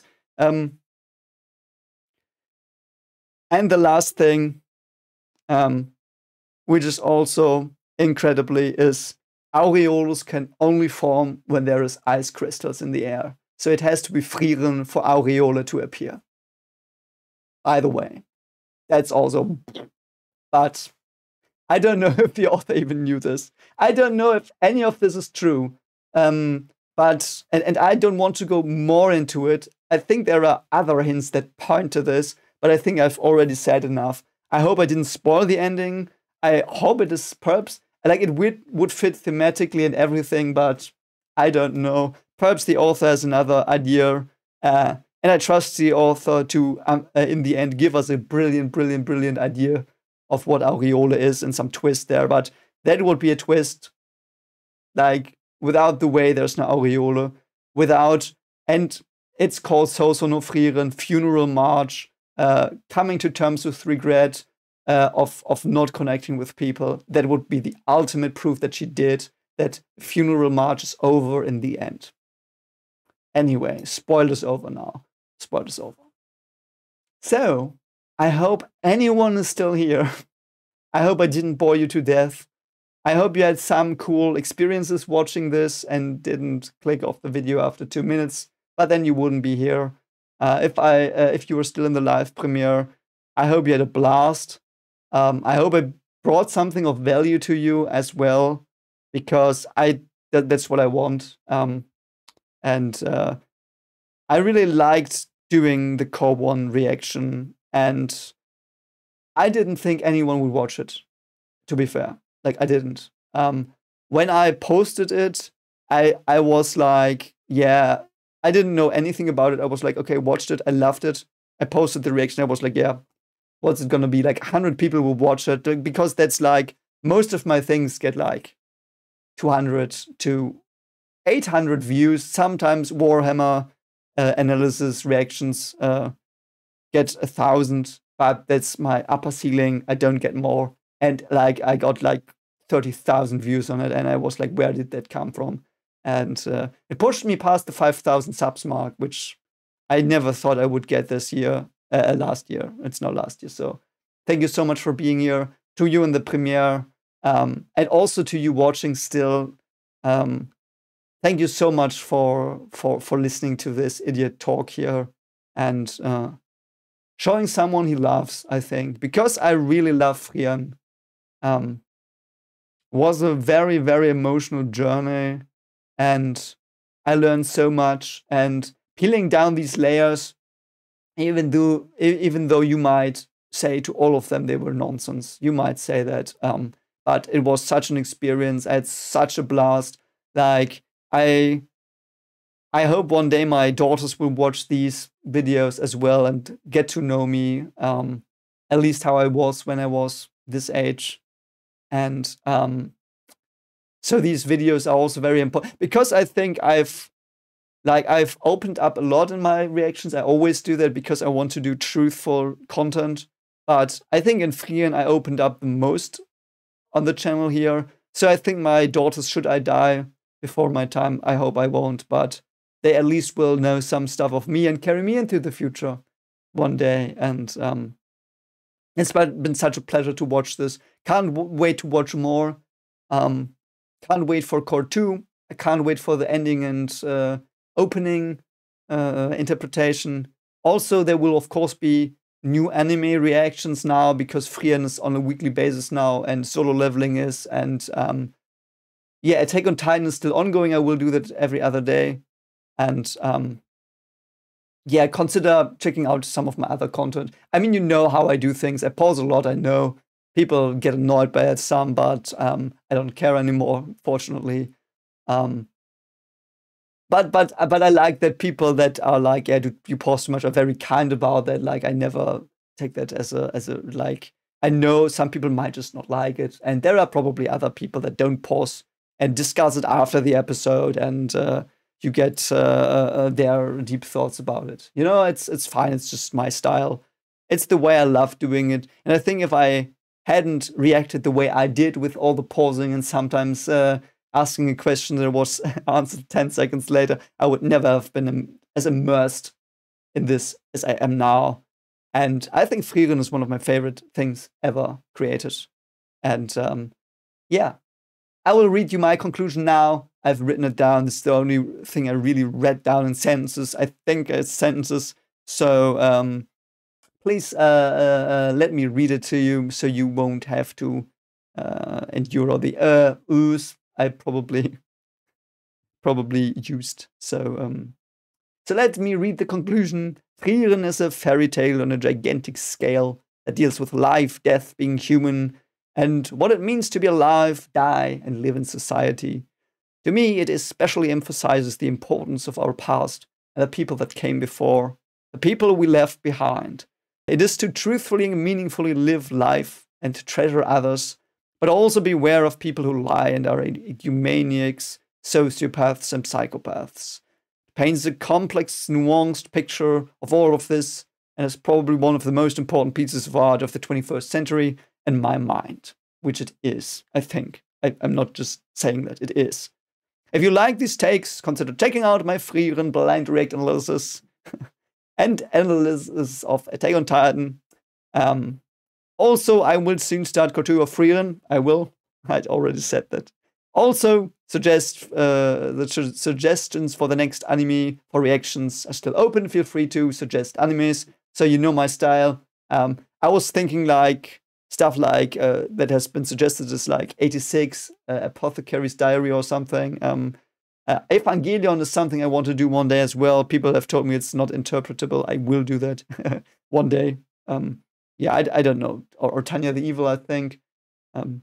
Yeah, anyway, suggest your ideas. So I hope you stay well, found something interesting and of value for yourself in this video. I wish you all the best as always, and take care. And don't forget to consider listening to my story, which I would be very glad if people did. I put a lot of work into it. Try to figure out what a parent is for myself in a horror sad setting. And it's harsh, it's sad, it's a bit wholesome, but I think you might also like it if you like Frieren. It's darker, but I think there's emotion in it as well. Anyway, as I said, take care. See you soon. Perhaps. Bye.